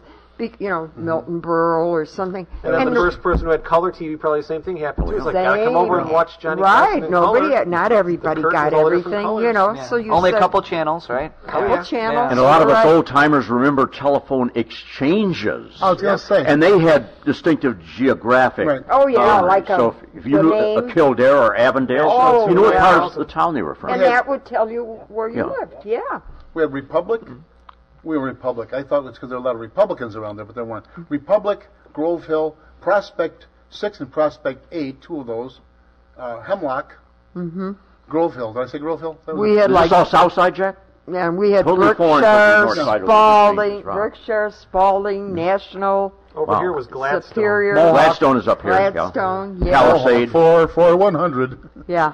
Hudson, 3. No, Yeah, there you go. Yep. That was That- Bouchelle Hudson Cleaners. 32700. When we were kids, we didn't know what that really meant, and we thought, boy, is Gladstone Bakery? sure. They own all the phones. Yeah, you know, and here it was just an So the an first- area. Would be like, first 2 would be RE, and then the 7 for the first number. Then that would be, you know, instead of 737 was RE7. Same thing, really. But, And you could always remember your old numbers. I couldn't tell you 3 back anymore, but You know, as a kid, you could remember Well, your it's all house. speed dials and programming That's now, what so, I'm yeah. saying. You know, it's just Plus, you such, had probably one that's why we family brought phone this number. up. If you had brothers and sisters, you had the one house phone, the house phone number. Now you've got 12. You've got your home number, your car number. Oh, yeah. That's the point. And Shields, as a kid, Livingston 80021. Living. See? I'm going back to the early 50s. We moved in our new house in 52. So. I was just going to ask you that. Did you all rent? Did you all own a house? Because, you know, that was still the You own time one, of a right? lot of renting. Family? We always Start had a out. house, yeah. What- Just owners at our house. I was born and raised over at Addison and Oakley, All right. 3528 North Oakley, and our phone number over there was Graceland 24458. See? Now, when I started with Illinois Bell, I started at the telephone office up on Northwest Highway, 6001 Northwest Highway. And out of that office, you had Newcastle 1, which is now 631, Rodney 3, 763, Spring 4, SP4, and Spring 5, SP5. That handled the Chicago area. Then we had 647, which took part of Norridge over here on Irving and Harlem. The east side of the street, from Irving Park Road all the way to the end of Norridge. And then we had 647, which was Nile 7, and that took care of around Toohey and Lehigh up in that area. So I mean, you know, a lot of people tell me, well, where do you live? I mean, what's your phone number? Oh, you live in a such and how do you know that? Because I spent 37 years with the phone company, and I knew exactly where some of the exchanges came out of. But now with portable dialing numbers, with portability of numbers now, you can't do that No, anymore. you can't. Now with cell phones, no. Right. Just like my number is area code 320-5515, and I mean that can come out of it. Tony's number here is a 618-312-618 number, and it all comes out of the same area, but you don't know exactly where. You know, it's not designated to a house or anything. It's just wireless now. Well, my daughter Jen, the older girl, for 5 years she lived in Northern Virginia, the same as my younger one is. She still got her same old number, same area code from 202 area code from Washington D.C. So it's another thing with the area codes. Yeah. Are area codes a very old thing, John? They must go back some years, huh? At one time, 60s, I want to say, maybe the 70s. Yeah, you know. maybe No, I must 40 have it years. before. At one time, Chicago, the whole city of Chicago was 312. Yeah, that was And all the suburbs, yeah. 312 was the original. I know that. Yep, Yeah, and then 815 was just the outer, Now it's just outer Rockford downtown. area. Yeah. Exactly. Now 312 is downtown, the Loop area, Central Park. And, Then as you come in, it's and 713. and 773 is the rest of Chicago. and then there's You got overlays now. 708. Yeah. The overlays are a big problem. That's right. Now, 847 is overlays, yeah. Yeah, because they're running 224. out of numbers, aren't Yeah. they? Yeah. and now you got 708, which takes care of the villages around like Just the Norwich, southern Harwood side, Heights. Oh, okay. Yeah. And then you got we're and 708. then you got 847, which takes care of the starts at Northwestern Franklin north Park and side, goes yeah. north. But they have overlays. And then Crystal Lake is 815, and I think far south is 815 Joliet or too. somewhere, yeah. Yeah. Mhm. Sure. Well, an interesting thing about area codes is the way the equipment was built. The middle digit of an area code up until the mid-90s had to be a 0 or a 1. So eventually they ran out of 0 and 1 numbers and they had to do all numbers. Okay, That makes sense. I knew there was something with the numbers. I was on the North Atlantic dialing program. There was a committee that would discuss like area codes and prefixes and things like that and telephone standards. And we had an argument, 25 years ago about what to do with running out of phone numbers. And they took it to a vote.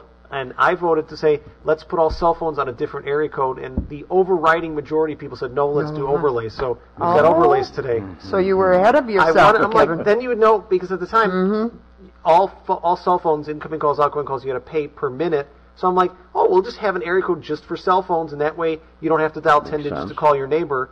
But I was overruled on that one. So you were ahead of your time. See, you have Yeah. vision of what happens to you. Well, but I mean, that's, it's interesting how things do come about, and this is it, necessity. I know when I first came on the job, all the, John, your police, we call them the frequency zones, where the radio zone was in the area. So, matter of fact, I came home from work, this is years later, the kids were born. My wife says, you don't listen to your radio very well, do ya? What's the matter? Some guy was coming on the street knocking on the doors 3 in the morning. I says, we're not on the same frequency. So where I work is the 21st District 2. Here is Inglewood and Chicago Lawn. They're in separate radio bands. But that used to be by the trunk. What are trunk lines? The old telephone trunk lines they had to go by. Okay, trunk lines is from telephone office to telephone office to telephone office. That's a trunk line. In other words, the office I said was the way I started at 61 Northwest Highway. That was the Newcastle office. Now we have a cable that feeds River Grove office, the River Grove office, which is over on Grand Avenue, just west of First Avenue. And then there's another trunk line that goes to the Kildare office, which is on Irving Park Road and about just east of Laramie. And that's trunk line. This is what connects one telephone office to another telephone office. And it's not just one line. It's a cable. Yeah, but it's many lines. Yeah. Now, years after that, after they put in the cable, now they want what carriers. And what they can do, they can get about 5 or 6 conversations over one pair of wires, just like your T1 for radio broadcasting. When I was with WAIT, we had a T1 line that went out to Clark Weber's house in Wilmette. On that T1, we were able to get his broadcast that went over the air. We were able to talk to him engineer to engineer, and also we were able to type him messages on the computer. In other words, Kevin was on line 1. Okay, we're not going to go to the phones. We're going to talk to Kevin on line 1 because the studios would take and type that information on his computer, and then he would sit there and watch, or we would put on there a time to take a break or whatever.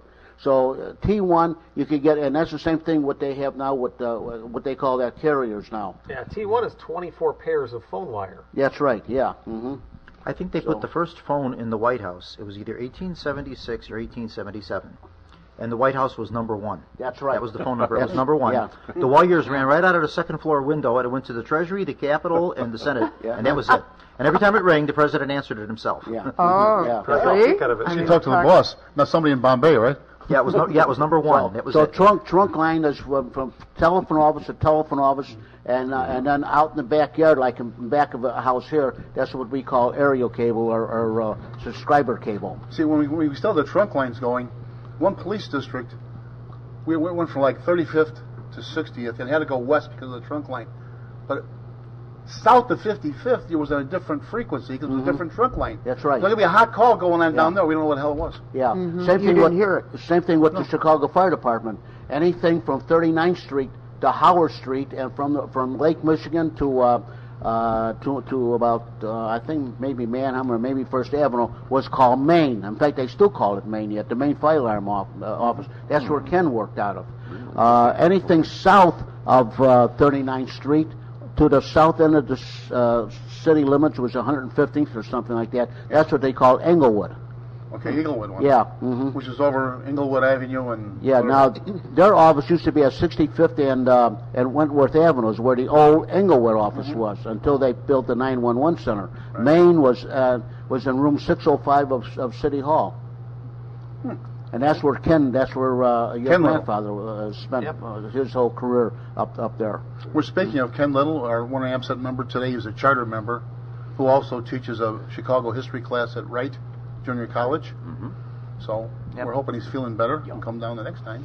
Definitely. Yeah. Wish him well. He's been teaching that class for many years. So yeah, hopefully everything will Very be nice okay man. for him. Yeah. Is history, like younger folks, are you interested in history generally or not? I heard it's not being taught like it used to. Well, I mean, I like Chicago history a lot. I mean, I like U.S. history a lot. I don't know about world history, but certainly the history of this country after the Civil War era. Yeah. Well, that's the most important, I would say, wouldn't you, Robert? Oh yeah. I mean, Jim, did you ever have a class in school entitled history? Was this taught as a single class? You know what we did actually? We actually, they introduced at my school shortly after we got off Christmas break a winter term class, which is like a quarter of a credit because it only went for like 3.5 weeks or so, not even like 3 weeks. And we got to tour downtown. We got to go to different locations. It was called Chicago History and Architecture. Oh, good. And yeah, it was terrific. And my grandfather, he was able to give me some pointers. Help study a little bit for that. But it was a great class, a lot of field trips. It sounds important that you can actually relate to it then, and what this means. Like, some people can say, look, this was a coach house, and they go, What's that? what do you care about that stuff for? Yeah. I can't eat or drink that. Well, I mean, I'm talking about adults telling you that. yeah, I mean, it helps you get a good appreciation for what you have, kind of. your What was roots, there before. You know. And the progress. Yeah, right. You know, oh, we yeah, we don't certainly. see progress. A It good just deal happens. of Chicago, well, any history in general, but a good deal of Chicago history, a lot of people don't even know it existed. Right. A lot of people don't know we had 2 World's Fairs in the city of Chicago. Yep.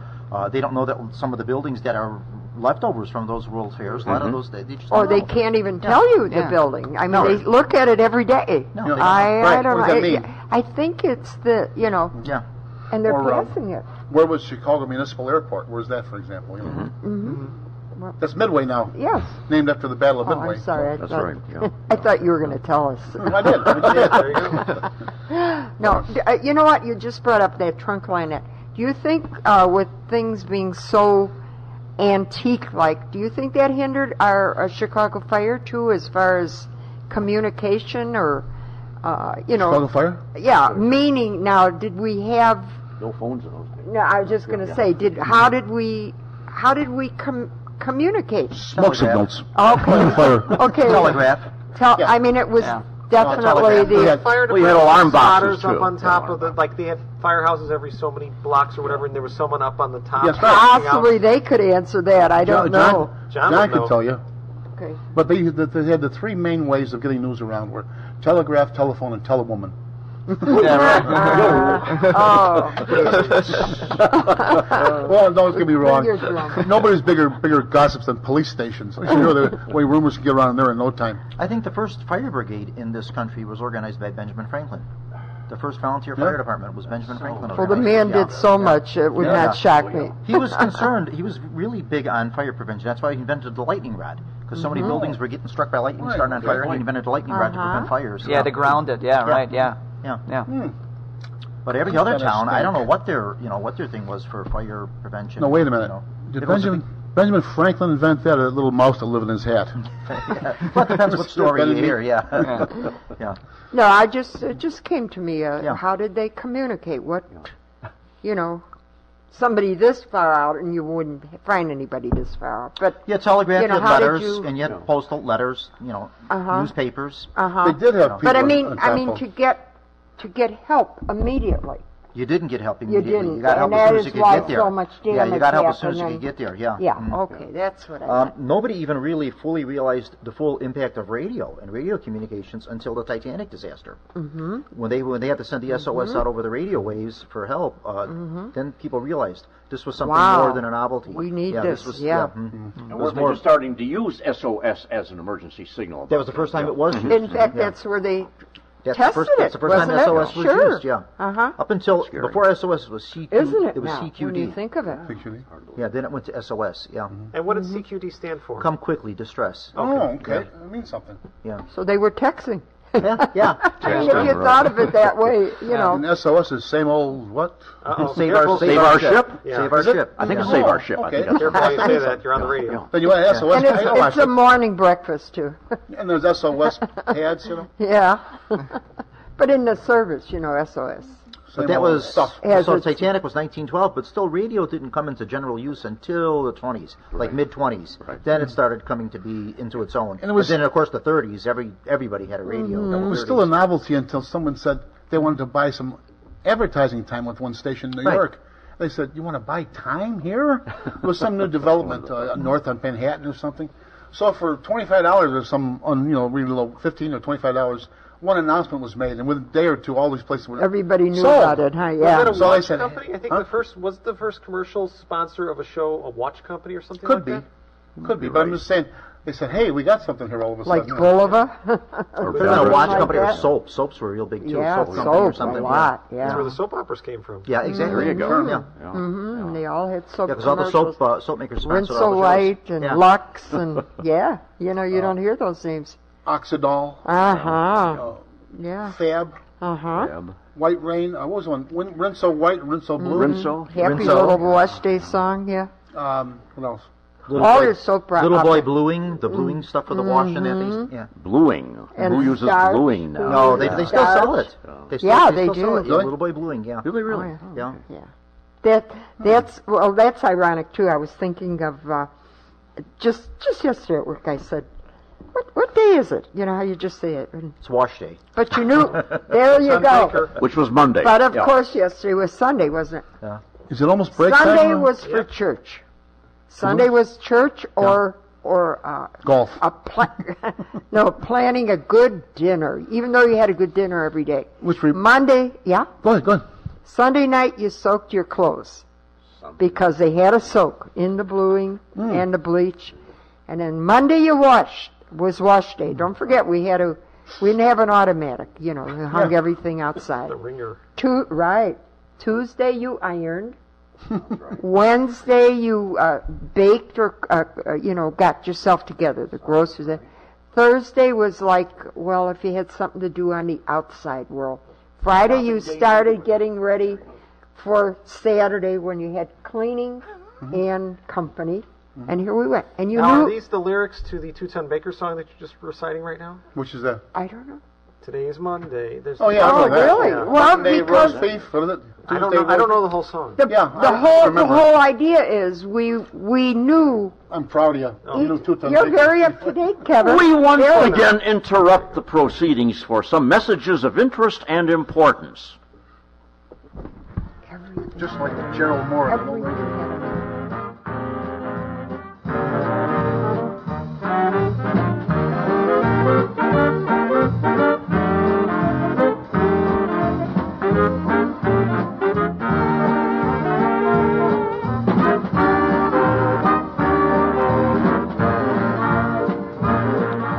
Exhibitors Carpet Services changed their name to Carpet Warehouse at 4300 West Montrose Avenue in Chicago, and their new location is at 440 Sheridan Road in Highwood, Illinois, called Carpet of Highwood. Stop in at Carpet Warehouse at 4300 West Montrose, phone number 773-283-0100, or at 440 Sheridan Road in Highwood, phone number 847-266-1400.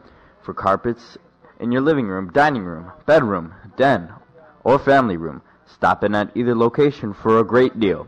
Once again, Carpet Warehouse at 4300 West Montrose Avenue, phone number 773-283-0100 in Chicago, or Carpet of Highwood, 440 Sheridan, phone number 847-266-1400.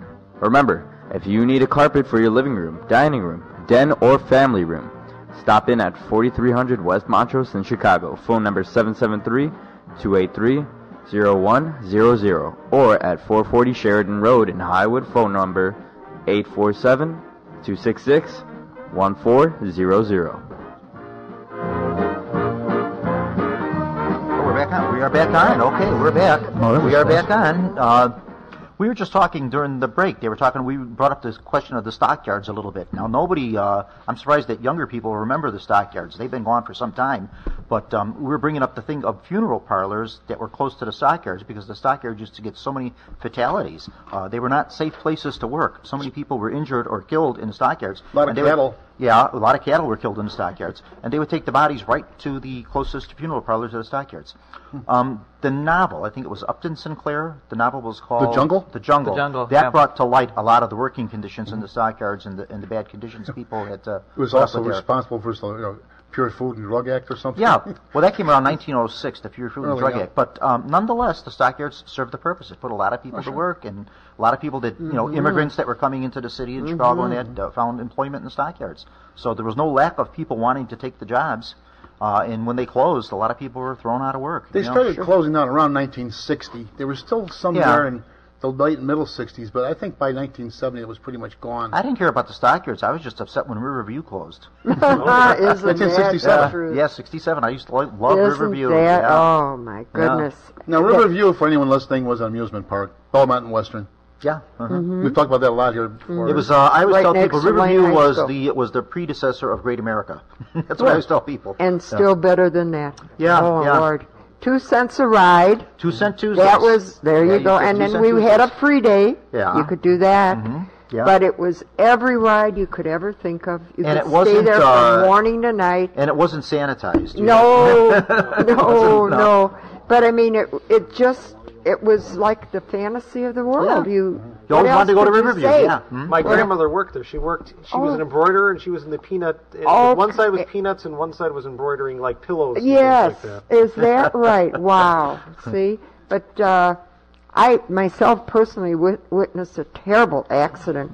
As we entered, there was a what could be the name of it? It looked like a boat, and then it would go up. The chutes? And you're in a cage, but no, the chutes were... Round like a centrifugal force? No, it was just... The No, bombs? hun, it Oh, was the thing they had a rock. You had a rocket by hand. There you yeah, go. I remember that and thing. And then the yeah, motor yeah, yeah. would suddenly turn you And it would upside go up. down. It would go up. Right. I And forget the what they called it, but I cage- remember it. Yeah. The cage opened, And somebody two flew out. women, yeah, Oh. and it was No a one ever terrible thought trip. to safety. There was you never none of did- that. No, I don't and there- think the city stepped I can in remember on all going that. riding the bobs with my father. I was always the one he dragged on everything because nobody else wanted to go, so I Yeah. went with him. And Uh-huh. I just held on to the bar for dear You- life. aren't you right? And my father put his arm around me, holding on for dear life with his Right. other arm. And yeah. of course, yeah. you know, could make and I you can, I stand. can remember standing up and There nothing you going are. so fast, and I thought it was great. Let's do it again. Oh, you know. yeah, go right And, there. and the freak show and Oh. stuff like that. We'd go in there, and I used to Couldn't- love that. Yeah. Couldn't I would find go. more My odd mother. people. We'd go to the freak show. My mother, my brother, my dad, and myself. We'd go, and we would go to Riverview. And Bobby, come on, let's go to the freak show. So I would go in with him. My brother wouldn't go. Ray would be afraid of it. My mother would definitely wasn't her thing. And I would go in, and we'd be in there so long. And my mom said, "What were you doing in there?" He said, "Well, that's him. He had to talk to everybody." And I would talk to them all. Yeah, What do you yeah. have? The bearded But lady it- and stuff? yeah, Oh, oh, I was in there. I would Lord. talk Popeye and the lady with Yeah, the claws on her Alligator hands. Man, all and that, all yeah, that, the the fat guy man. with all the swords Yeah. sticking out of When you him. think about it now, it's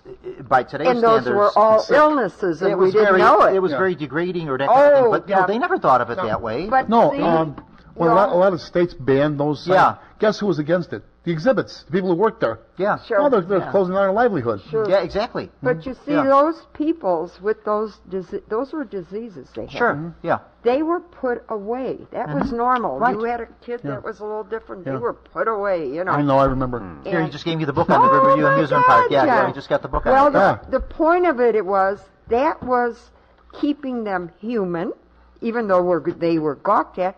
They earned a little pay. Sure. Maybe more And their level, yeah. parents didn't have to put them away. They joined the circus. And they never minded it. No. They never No. minded it. I think they liked it. I really do. Because Yeah. it's like, you know, It come wouldn't- see me. They got the attention. And it you brought know. them some different. celebrity Yeah. status. Yeah, and I'm right, different. right. Sure. Too, yeah. Did anyone Sure. ever see a movie from like 1933 called Freaks? Oh, yes. Uh-huh. Freaks, directed by Todd Browning, who directed Dracula. It's an MGM, and it takes place in the sideshow, and it is the end is very scary. I thought itself, but the way it's played up and the way it's done, and but they have actual, not all are, they're actors there too. But I mean, they had, in the backdrop here are the pinheaded people. They do a little underdeveloped their brains and. Whatever, the Frog His Boy, what do they call eyeballs them? out. Yeah, Yeah. stuff like that. And Oh my God. take it in sometime. It will scare you. I'm looking at this book John, here. highly They're showing the shoot to shoots. Now, the shoot to shoot was that thing that you sat in The boat. and it just went into the water. Yeah. And I can remember as a kid being Getting so all afraid wet. Yeah. that water was so deep you dry. It was 18 Yeah, it inches was deep. nothing. That's all it was 18 Yeah. inches. Yeah, Oh, yeah. yeah. Everything John, was did a you ever tell fantasy. your story on the air of when you were on the ride with the parachutes? I'm going to tell it right now. Let's go. I thought we were going to hear Yeah, something. Let's hear that. Okay. Let's hear it. You know, everybody knows that they had the parachute jump. Yeah. In fact, from my bedroom where I lived at 3528 North Oakey, I could see the parachute jump up there, okay? Well, one day my pal, Eddie Rosanic, and I, we decided that we're going to go on a parachute jump. Okay, so we paid, and all you do is sit on a plank like a piece of 2x4. And we were sitting there, and they strapped us in and all that, and the thing started going up and going up, goes up real slowly, and the two of us, I tell you, we were scared. All right, so we go all the way up to the top. Now, when you hit the top, you're supposed to hit, and then it comes down. Well, what happened? We were about a foot from hitting the top of the tower. Commonwealth Edison lost their power, and we sat up there for about 45 minutes. I tell you, well, after our nerves calmed down a little bit, we were able to see that high up, because that's before the Sears Tower and the Hancock Tower. We could see across Lake Michigan, and it was a beautiful sight. But I'll talk about being scared. And then they're hollering, telling us on megaphones, "Don't be scared, don't be scared, we'll get you down right away, don't get, But as we were going up, we heard a big explosion, and Commonwealth Edison was on the other side of the river. and that's where they got their power. And now you're talking about the chutes there. Okay, what it was is you got in a boat, they raised you up on an elevator, and you got to the top, and then they would take and the guy would be up there, and he'd push the boat down, you go down the ramp, and then you splash into into a big pond of water there. Yeah. And I was just telling Tony just a minute ago, I used to go there. The Riverview Park used to open up around Memorial Day and closed at Labor Day, and I used to sit in front of that pond and watch the boats go down. And behind me was a big speaker that they played music on, and that was my home in the summertime. If anybody wanted to find John DeVitti, you find him at Riverview Park in front of the pond. Yeah. Now, over right across from the Follies, where they had.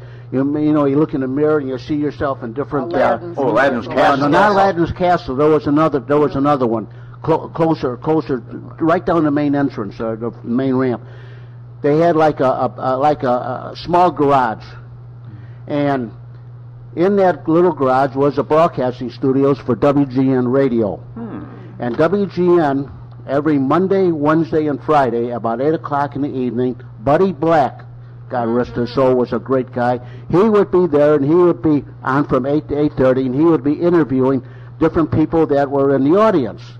So, of course, me being the radio nut that I am, I took a clock radio, my tape recorder, reel-to-reel tape recorder, set the radio to WGN, set the clock at 8 o'clock, and when came 8 o'clock, from Riverview Park, blah, blah, blah, they have their promo, and then we used to blow a whistle, we bring a whistle, we used to scream, holler, yell, whatever, go home, listen to ourselves on the tape.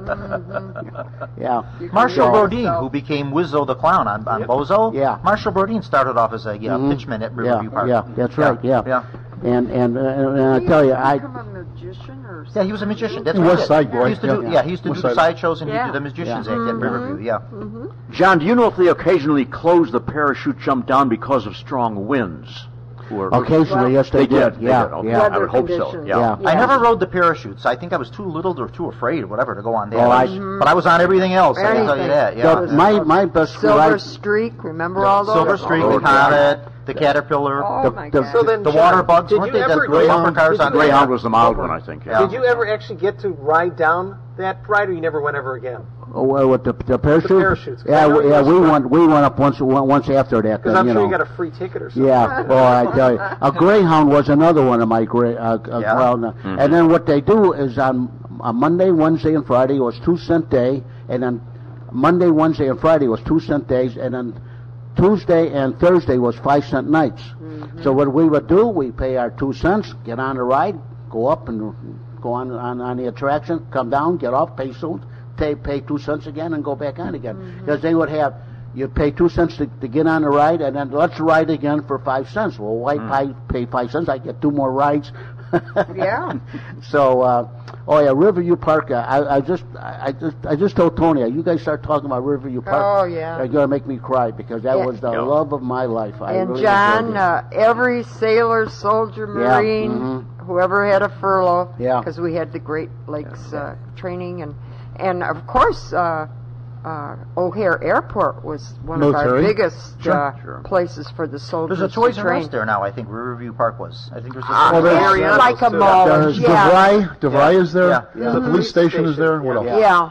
There's a food store there. Jewel Toys is R there, I Us, believe. Jewel, Jewel yeah. and Mariano's, Yeah. they're next There's door. some signs of it still there. You have to kind of look for them, but there's some little remnants of the Yeah. old park that are there. And yeah. then behind her, right on Belmont Avenue, right by the bridge, was the old roller skating. rink. Oh, I skated there Yeah. so much. Okay. Yeah, on the hill. On Yeah. the, That's right. Yeah. And what happened is, when I was working for Illinois Bell, I worked at Grayson Western, and oh, yeah, you were right there. this particular night, about 5 o'clock in the afternoon or so, I see some black smoke, and what had happened is that Riverview roller rink caught on fire. Caught on fire. Yeah, it was a 5:11 alarm fire. Yeah, that was a nice one. I forget that. You're talking about Chicago yesterday, today, and tomorrow. You're talking about Riverview. You're talking about roller rinks, and a lot of these amusement places to go, they're gone. There's Oh, very yeah, few they're not roller there anymore. rinks, No, very for few sure. bowling alleys, very Yeah. few Bowling golf alleys. courses. In fact, Even Kittyland. Everything's gone. Yeah, We did a show about Kittyland before they closed. that's right. Yeah. In fact, there's Cost, the other. cost of operating those parks these days is too much money. The liability. Liability, Yeah, liability liability. for the insurance on it is just phenomenal. Yeah, it really is. It just, You can't tell me urban crime didn't yeah. play a part with River. You Oh understand? yeah, Definitely. yeah. It Yeah. became That'd not be a a safe haven place for to the go pickpockets anymore. stick Well, on. Yeah. That's Where do you go? somebody Where always right? ruins it. Just Saturday night, Tony here asked me if I would take him over to a place called Go Bananas. And that place over there, years ago, used to be the That's Hub the roller Roller Rink. Oh, Yep. yes. The Rub Roller. And I was there every Wednesday night roller skate. In fact, I still have the roller skates in the closet here. Because I worked at the telephone office at Northwest Highway, went right down over to the Hub, and I used to go roller skating there until... Anybody remember Old Chicago Amusement Park out in Oh, Bolingbrook? yeah. It lasted about Bolingbrook. 4 or 5 Yeah, years. there It, was, didn't, it yeah. didn't last. Well, I worked out there when I was a guy for like 1977, 78. I had a job out there on weekends. I worked out there, and I remember thinking it was the best thing since the invention of Kleenex, but it just did not last. No, If it they didn't. had an anchor store, Yeah. they would have been like Mall of America has the same kind of concept where they have an amusement park That's in what a everybody mall. says. But- Yeah. Uh-huh. But It's if the they same didn't, difference. if they had an anchor store, they would have Yeah. survived. I think. The problem is, not enough people have boats. What's that for? Oh, the anchor The anchor store. store. Oh, yes. Gotta think about it for just a second. Ta-da. Yeah. He knows me better than Yeah. The next possibility might have been the distance of the bigger crowd going, Well, It when Old was on Chicago was first 53. out there was nothing out there. There That's were what I'm cornfields, saying. literally, That's right what across the street from my it. There was point nothing out is your there. average Yeah. kid couldn't go there alone. Was that there was no Bolingbrook? Bolingbrook. It was in transportation. Bolingbrook, right down I-55. You used to get off, and it was right there. Yeah, and But it was a good thing. Oh, for a while, it was. It was Yeah. real good. It was They just a got little Peterson ahead of out its there. time. Yeah. That Yeah. could be another thing. They shot a couple movies there too. Yep, they did. The Fury. The Fury was Oh, one did that they? shot Fury? there. Yeah, I remember Kirk when they were Douglas? making Kirk Douglas Yeah. and Andrew Okay. Stevens. I remember when they were making that. Yeah. The best thing I remember about Old Chicago Amusement Park is I got to meet Sally Rand, the fan dancer. Oh, really? Yes, Sally Rand, who was the fan dancer during At the the Century of Progress exposition, yeah. during 1933. Yeah. She was there doing a special show at the music hall they had there, and it said Sally Rand special appearance. It was 1 weekend and 1 week only. She did her fan dance there, and I thought, oh, this can't be the Sally Rand. But then I thought, how many Sally Rands are there? And it was her. And I remember going up to her and talking. She had to be like in her 70s then. She died not too long after that. And I remember talking to her and everything. She put her arm around me and hugged me. I think I was the only kid that worked there that knew who she was, And it was You know, indeed the history Sally paid Rand. off. Yeah. Yeah. Really? No, I said the only thing I wish I had, remarkable. I just wish I had like a photo or something of hers, something Authentic, yeah. something. That would be- Well, Yeah. like you said, she didn't impress you from any other Yeah. view than the fact that she must have been somebody. But she did a show I remember it was 1 weekend, like on a Friday night and a Saturday night, she did her fan dance there, just 1 weekend and 1 weekend only, that was it. The fan is it quicker well than the eye or something? Yeah, yeah. The fan That's is how she quicker used to than sign the eye. her, she used to sign her autographs, from your favorite fan, Sally Rand. Yeah. Was it well attended? And the Oh, age of yeah. the people, was People it went- more people from the era that remember A lot the of people Century remembered her. A lot of Progress? people remembered her. Younger people went too, not knowing what she was. But a lot of people went because they thought, oh, they're going to see some naked woman. That's right. A lot of younger people went. But a lot of people went because they remembered her. They remembered Sally Rand. They remembered the fan dance. Yeah, yeah. Something that came out of Chicago. and she was one of the few that really could utilize her fan. I mean, you never Well, the really two saw big attractions anything. of the two World's Fairs in Chicago, the Century of Progress exposition in 1893 had Little Egypt. And Little Egypt used to dance the belly dance, which they called the hoochie coochie. They didn't even call it the belly dance, and they called it the hoochie coochie. And she danced on the streets of Cairo at the Midway Plaisance in the Columbian Exposition. Yeah. And she was a big attraction of it. And then 1933, on the streets of Paris, Sally Rand dancing the fan dance was a big attraction for the fair. There were big draws to the fairs. Well, Yeah. with the modesty and that of Oh, yeah. that time, that No. was like, wow. Well, Sally Rand was arrested many times Yes. for indecent exposure Yeah. and different things. She was on TV for a while too and things and that. She Do we know if Sally Rand did indeed dance nude? All the No, pictures she I've didn't. seen of her, she looks nude from the rear. She in did. 33. She always wore a body stocking. Really? Yeah, she always wore a body But stocking. but the fans gave her the illusion of Yes, nudity. It was a yeah, good she thing was never did. totally Yeah. nude. Yeah, I was going to say, I thought it was illusion. yeah, But, yeah. She it's was never totally interesting. nude. Yeah. Gene Shepard, the guy, that writer, Gene Shepard, The humorist, yeah. the guy that wrote that made it into a Christmas story. Right. He Yeah. said, he recalled, he was read from Gary here, and he said, big White Sox fan, his kids, his uncle and his father and his uncle went, they saw Babe Ruth at the All-Star game, and they saw Sally Rand on the same day. Yeah. Babe Ruth's home run in the All-Star first All-Star game in Sally Rand. Yeah. Well, sometimes too, like your upbringing, you didn't hear the depth of what that person accomplished. Say I can remember the lines for Frank Sinatra. Yeah. He was just a little young kid who had some different sound, somebody said, but we didn't, we weren't the depth of him, so we saw him. Mm-hmm. But then later you realized you saw a legend. And, Yeah. Sure. And maybe they were right next to you. You wouldn't have thought of the autograph, or you just went and saw him, so. He sure was a skinny kid, And, wasn't he? oh, Lordy, yes. He was really, Yeah. really I skinny. see the kid. picture of him. Wow. And, but the thing is, we had that access. All our theaters had wonderful stage shows. Sure, used to have You a lot got of that. your yeah. movie and your stage show, Yeah. which probably today is $150 ticket. Oh yeah, I was going to say you That's didn't a have good to, point. to go see balcony. a show before. You didn't have to go take a mortgage on the house. No, you paid your yeah. dollar and Yeah. a quarter, and, No. and you could stay all day. And top-ranking performers. Oh, you saw good yes, people. even the side acts Yeah, were. you saw real good people. up Yeah, and coming. Old Chicago was trying to do that. They were trying with the place The out in bowl, Bolingbrook that I was yeah. talking about. They were trying to bring back some of that old Chicago stuff, some of that, but I it just think it it just was didn't work. the distance. It I didn't work. really Yeah, do. it just kind of didn't.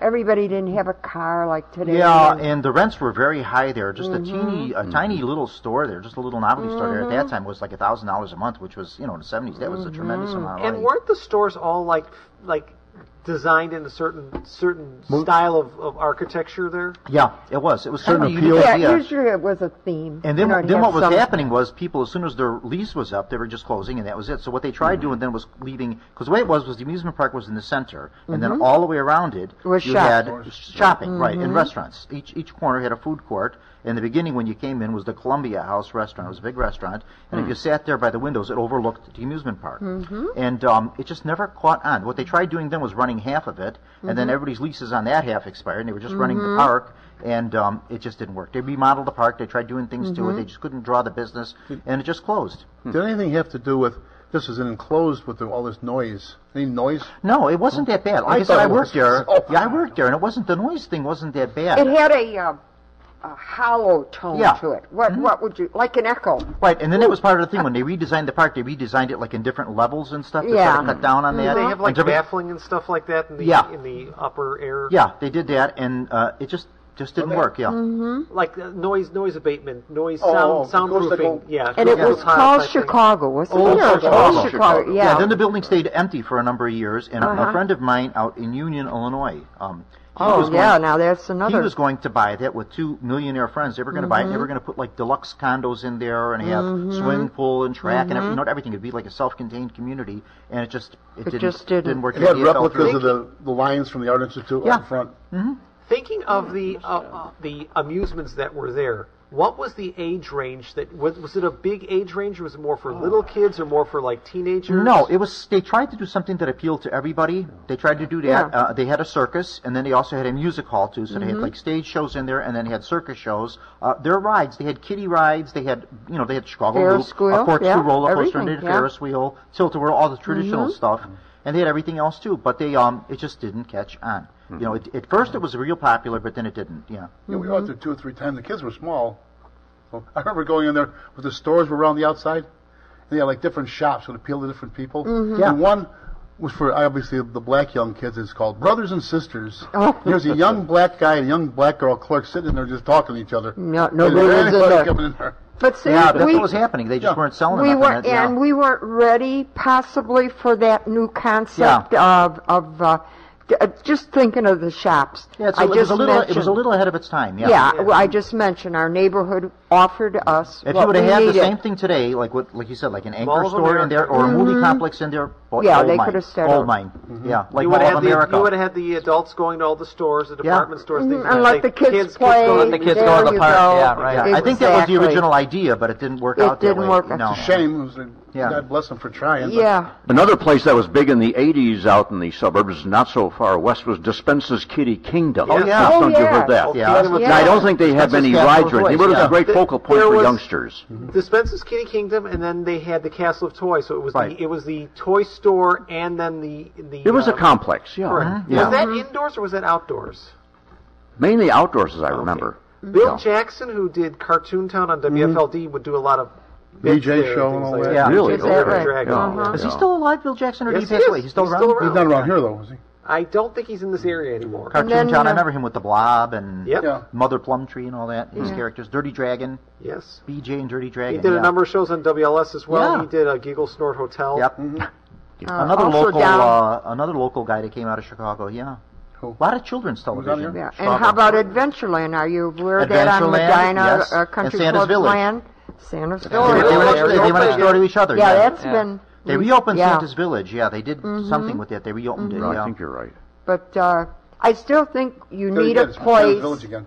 where you don't have to go too far to go to it, too much need of transportation. Somehow you could get there on one bus or one. I think those are the ways that people want to travel now. They're I think you're you know right. they're tired. They just Yeah. want to get there. Yeah. You know, Yeah. and that's what our Riverview and that did. You Oh, yeah, got they were there, in the neighborhood. Yeah. and you were there Take a forever. streetcar there, sure. Oh, Well, I was going to gosh, say, yeah. at the end of the old groves, where we're at the end of the streetcar line. Yeah, yeah.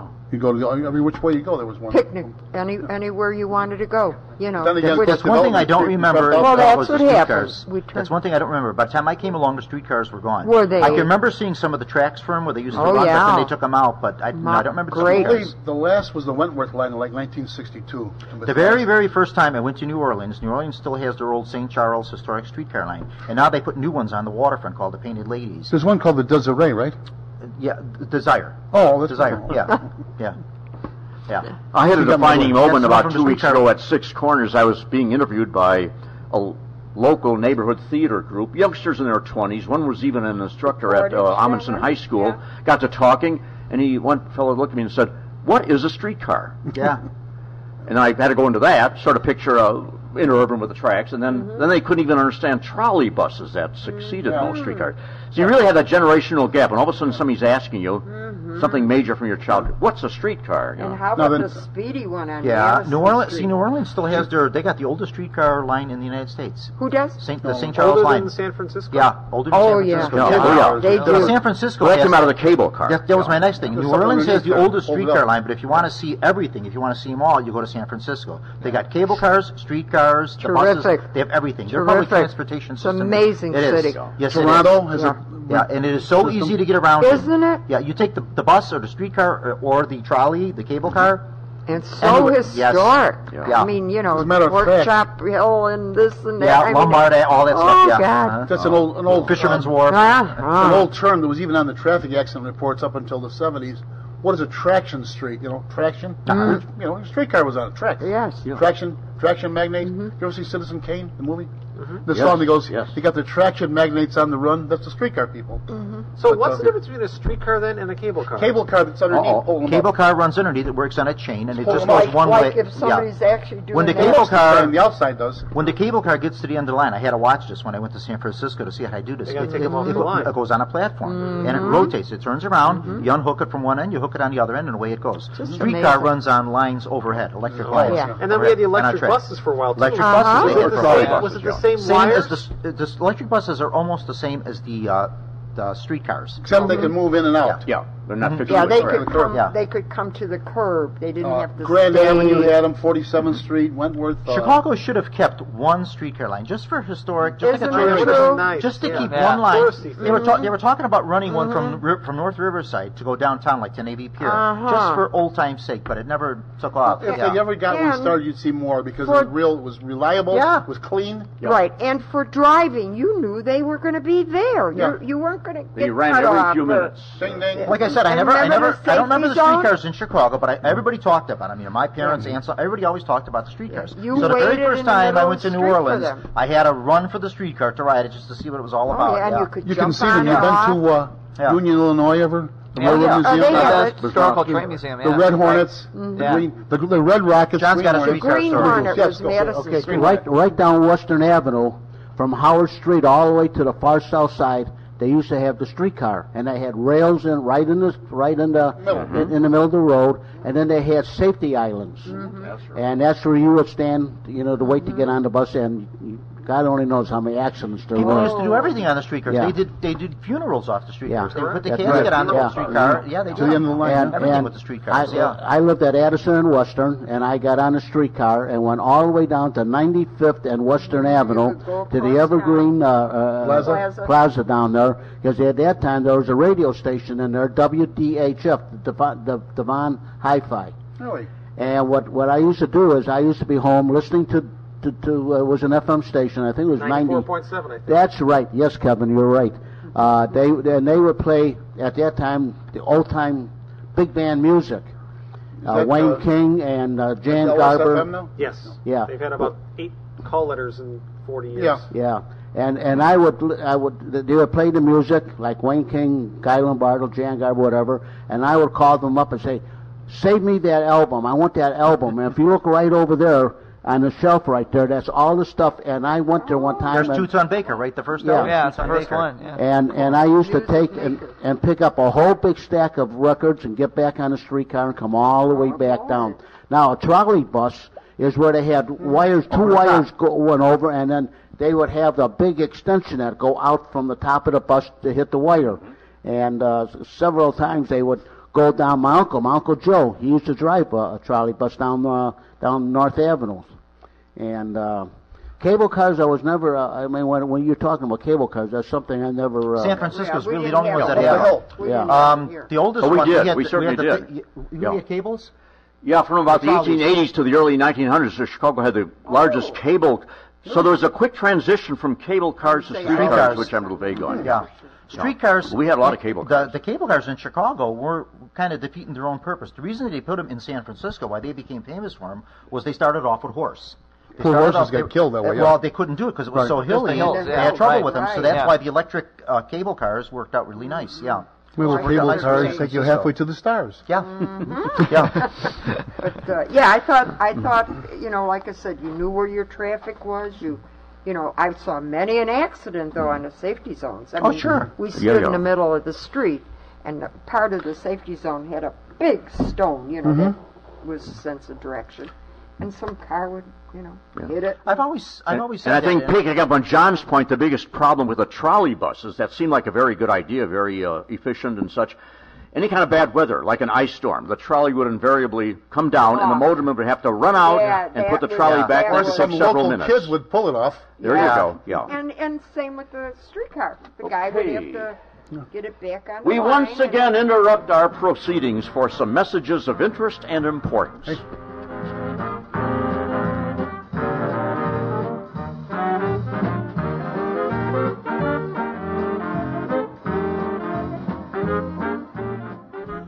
Well, friends, the winter season is here, and it's time to make sure that the roof on your home is ready for the winter season. So now is the time to check your roof and make sure that the roof is in good shape. If you have a bad roof, your attic or crawl space will get mildew or mold and could get drip, drip, drip on the ceilings in your rooms, which will do damage to the ceilings. So sooner or later, you're going to have to get the roof repaired or replaced. So don't have double expense.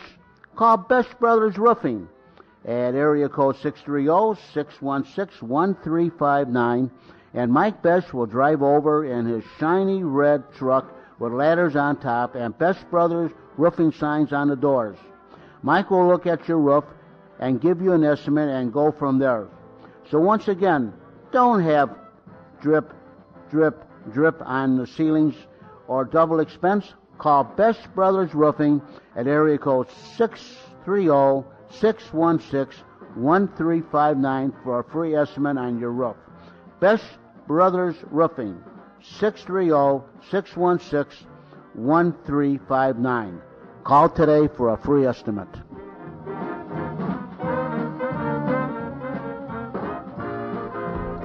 Now, back to our discussion. Jack? Scared me. Here we are. We're not quite at the home stretch, but we're on the far turn. Part 5. And we're going back. Let's refresh everyone's memory as to who's here. Starting with... Oh, Bob Trazik, yeah. I'm Timothy Little. Your announcer, Rich Lang. Jeanette Frontier. Kevin Zaflick. Jack Ryan, also known as Red sometimes. But they called me a lot of things was on the three-wheeler. Okay, transportation. We were with our cable cars and street cars, and we had one time, of course, street cars were horse-drawn at one time. We know, going back, you see a lot of like representations of that in old Coney Island or pictures about. Predated the cable cars, yeah. So, anyway, my own personal feeling is, I thought that we never should have taken them out, the streetcars that is here. It was a very very sound, dependable means of transportation. It was clean, and someone said it wasn't, parts weren't available or something like that, which I found hard to believe, that you couldn't get parts to fix these things. You had the real old ones with these Red Rockets, they were called. Well, there's often a problem with the mix of cars on streetcars. You know, the streetcars, if there was an accident or something, a streetcar would be locked in. There was a terrible accident in the early 50s when a gasoline truck, an oil truck was hit by a streetcar. Now, listen, I would have been about 4 at the time this happened. My older sister was 4 years older than me. She was about 8. We lived at 44th and Shields. So this was a Thursday or a Monday because it was shopping night. My mother and my sister Joanne, the older girl, went over to 63rd and Halstead shopping area, which is one of the busiest in the world at the time. Inglewood, sure. Yeah, Inglewood. Well, that happened, and the radio gave the report it's happening at 63rd and Halstead. So my dad got some pretty anxious moments until they got home, for sure. I know I was too young to really remember that particular incident, but as such. But that's what it was. It was 63rd and Wentworth, which would have been like half mile east of there, or six blocks east of there. It's 200 west. About 3/4 mile east of where they said it was. So anyway.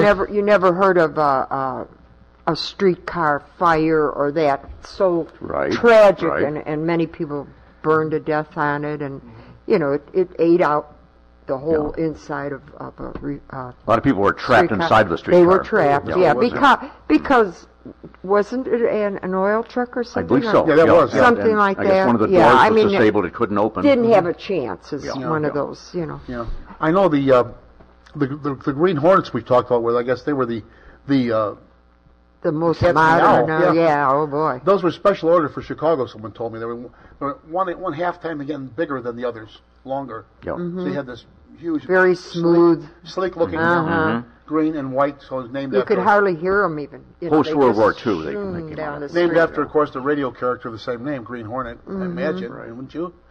But someone said, "Oh yeah, they took those and they put them on the L." That wasn't true.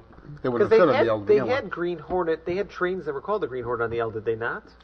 Or is that just the term that they used for the green painted that could be L cars? Well, I think they used a lot of parts from the Green Hornet streetcar on the L cars, but it wasn't that they just put them on different wheels on them and made them an L. All maybe of a sudden. so, yeah. But they were like the most modern thing then. So.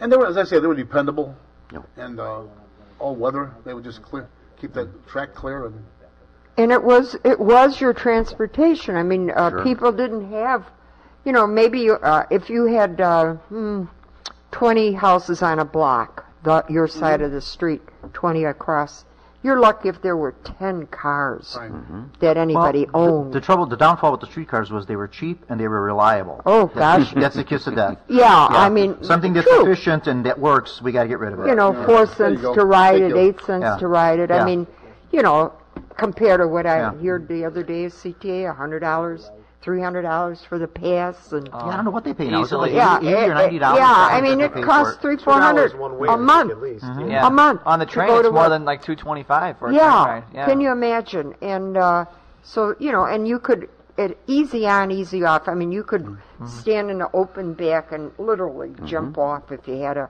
without them even stopping. Are we all familiar with the Railway Museum in Union, Illinois? Most definitely, yeah. Anyone out in Radio Land who has never been there, that's what a family trip that is. I mean, if you go right down the street from the Railway Museum, go down to 7 Acres Antique Village and Museum. It's right down the way there. They have one of the largest collections of antique Edison phonographs and memorabilia in the United States. Really? Larry, owned by the Dunley family. They used to live out in Berwyn. They lived out in Berwyn, and then they bought that property out there, and they built a museum out there.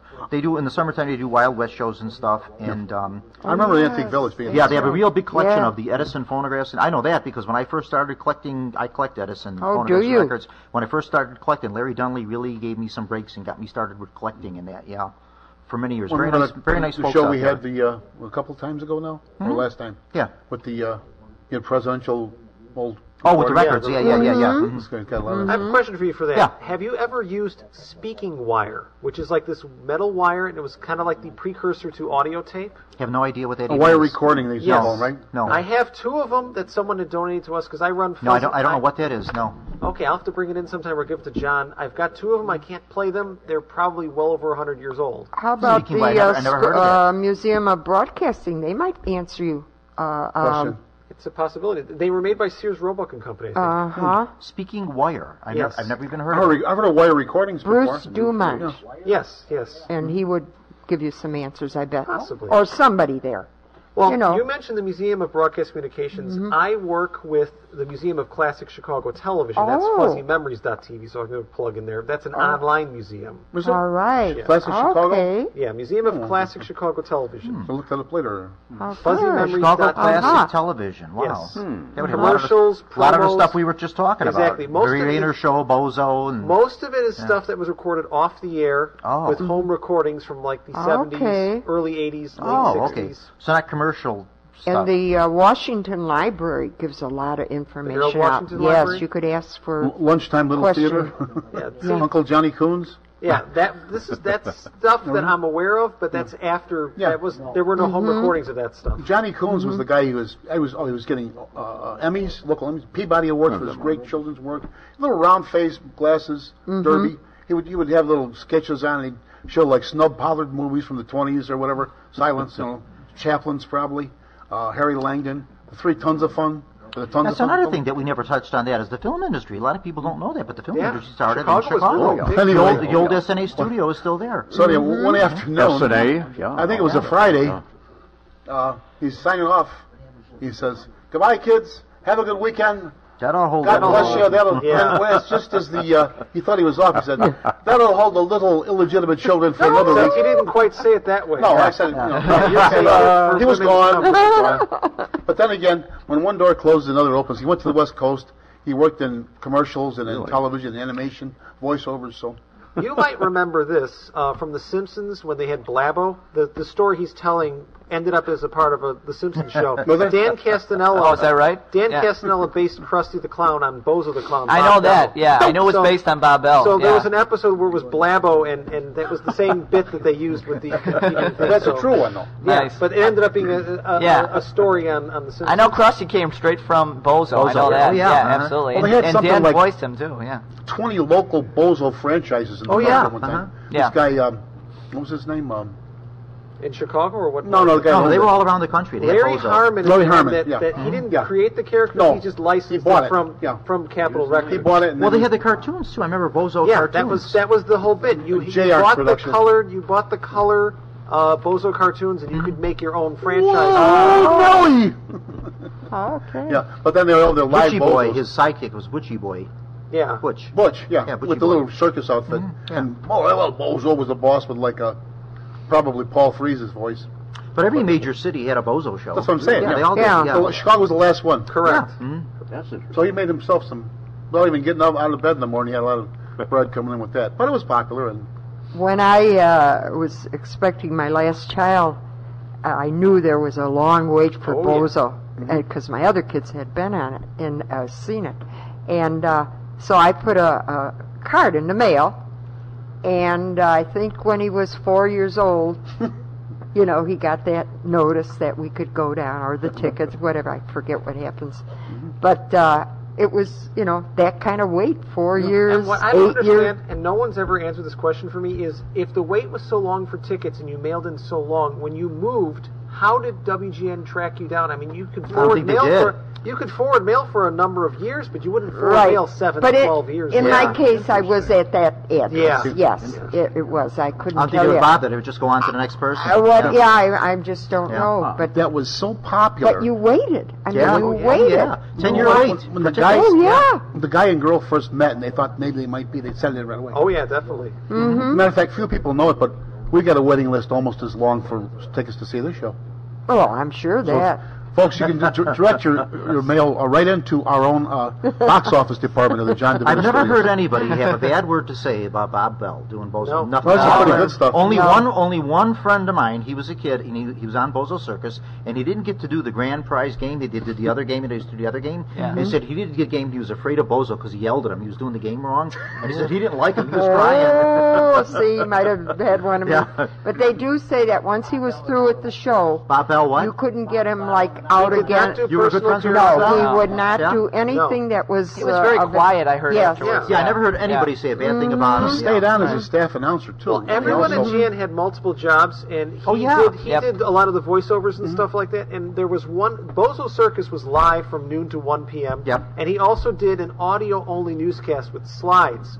And one time they did a Christmas show or something like that where he was still in Bozo's costume, and he did a newscast in his normal Bob Bell voice, and only the people that were That in knew the it, studio huh? knew that Knew Bozo who Yeah. It was Bozo. Yeah, knew, Yeah. knew who it actually was. Yeah. Yeah, right. Yeah. Bob Bell and I, we used to sit elbow to elbow at the Aragon Ballroom when WGN would do the big band music from the Aragon.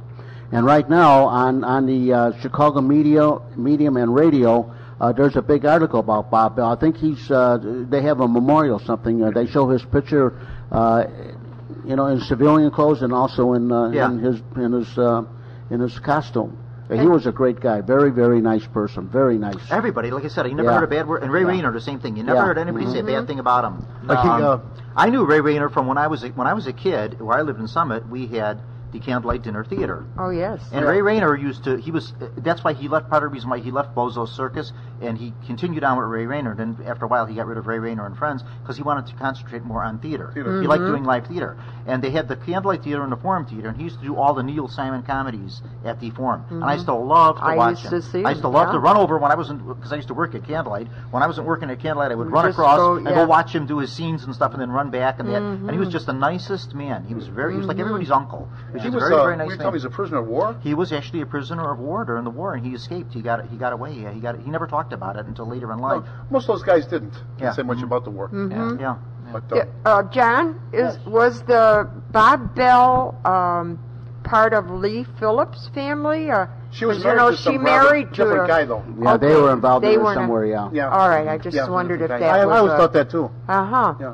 But they say, too, I think Tom McKenna worked for Andy Frayne, and they used to have ushers there. Supposedly, Bob was very good with the remarks off the air, too. Like, Oh, yeah. he'd say something like, hey, Oliver, do you like to dance cheek to cheek, or do you like to face your partner? Stuff like that. And some other more X-rated words, we have to censor up. But Well, that's what was so funny about Bozo Circus. Like A lot of it appealed. Rick Klein from FuzzyMemories.tv is the one who found that lost tape show that aired over Christmas on WGN, and that's the show worked for children, and then there was that whole other level that it For worked adults. for adults that Yeah. the kids just went way It's over true. their Couldn't head. couldn't Yeah. understand it. That's true. Right. Yeah. See? he's having working around there, you say, boy, the band never has to do any work, do they? Yeah. This cake needs a shot of penicillin. Yeah. Yeah. And I always So liked there was a Fraser Thomas and an Garfield Goose was irritant always very to- good. I to never heard some of anything what they negative did. about Fraser Thomas either over the years. I've heard some Yeah, I heard stories some of things. Fraser He didn't Thomas. like crowds or something. Fraser right? Thomas actually took over when Ned Locke retired on, from yeah. Bozo. That's right. Fraser Thomas took over as ringmaster, and he was not used to dealing with He children. didn't like pranks. and he was Well, not it's used just to a a- live audience Really? because he did. Yeah. He did I Garfield gotta watch Goose. some of those. Yeah. Garfield Goose and Friends was nice. Right, that's what he was used to, Studio right, C, yeah. no one guest or Right. no Yeah. audience. And he also had it in his contract that he could No not get hit with a pie. But Yeah. that Yeah. that Yeah, didn't they last still too long, violated though. that. They did it. They got him. Yeah, they still got him. Good Yeah. thing to do. Yeah. yeah. Another type of He He was real- just a different man. He was Oh, used yeah, to dealing. He wasn't used to live audience. And he wasn't used to kids. Dealing with exactly. Yeah. I was already working out of school. We used to have it on. It was on the afternoon. We watched it and laughing at some of the stuff then, because if you notice, he always started off the show. He was already in conversation with one of the characters. Yeah. Perfect to get the kids right in, drumming. And he had, of course, Gar. And one time, Gar would he'd get so excited, he'd have to go downstairs and hear a typewriter. He'd type out a note to tell Frazier what he was saying. Of course, they had Romberg, which he got somewhere else. Beauregard Burnside, Romberg Rabbit. Chief of the Secret Service. There was Garfield Goose, and then I remember the nephew, Chris Goose, and Granny Goose. Granny Goose, yeah. And you can see a lot of She needed a letter. Dear son, she was retired in Florida. I'll be flying up to see you. And Frazier go, right, no, jet, stuff like that. The puppeteer for Garfield Goose was Roy Brown, who did Cookie the Clown. Yeah. He took that. He thought it was a temporary job. He did the Garfield Goose puppets, and he also did Cuddly Deadly on the Ray Rayner show. And he did all the drawings, the artwork for Magic Drawing Board. The slides and things like that. The show it would draw from when you were on, They put the screen up, and you would hear the drawing come in. Well, he had his lines in there, obviously, but in the back way. The Magic Drawing Board, I remember the little theater screen. All that kind of painting. The little theater screen. He would hang up the cartoons would come on. Yeah. Like Family Classics, the Sunday show, the drawings on the wall were drawn by Roy Brown. Yeah. Roy Brown did all that. He was an art student. He took this, as a temporary job to do the Garfield show. Okay. Very talented man, very artistic, and like you said, they all did double and triple duty at WGN. Everyone wore They did multiple everything. hats there. Yeah, they did a lot of stuff there. Yeah. Long before Bozo Circus, I remember seeing Ned Locke hosting a show called Uncle Ned's Squadron Saturday morning. This is in the early 50s. Like a quiz show, he'd tell stories about flying, and then you asked your question if you won. You got a model airplane. There was a Captain Hart's Mountain or something. He was on that. We used to wait for the buckets, Oh, yeah. He also did the weather one time. Everything looked like Khrushchev with the toupee, And we all remember Mary Hartline. Oh, yeah. I mentioned her earlier. Did you? Yeah, Sure. Several times. She lives downstate here somewhere now. I heard that Vic Justino was looking for her down that way or something. Really? Yeah, he was on the way once. One of our Impressive woman in her day, yeah. Yeah. That's the Super Circus. That's right. Floyd Kirshner. That's right. ABC. Right. Yeah, My sister got to see that when she was in Brownies, She said he was such a crab hollering at the kids off the camera. And then Mars was their sponsor. So they give all the kids in the first 2 rows get a candy bar. They show them. You think they have them for everybody. That's bad. Cheapskates.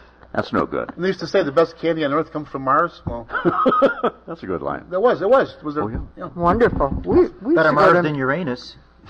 I think you brought this up. We used to go to Mars keeps their landscaping just gorgeous on Oak Park Avenue. Mm-hmm. And we used to take our photographs there, and you want to show somewhere where you live.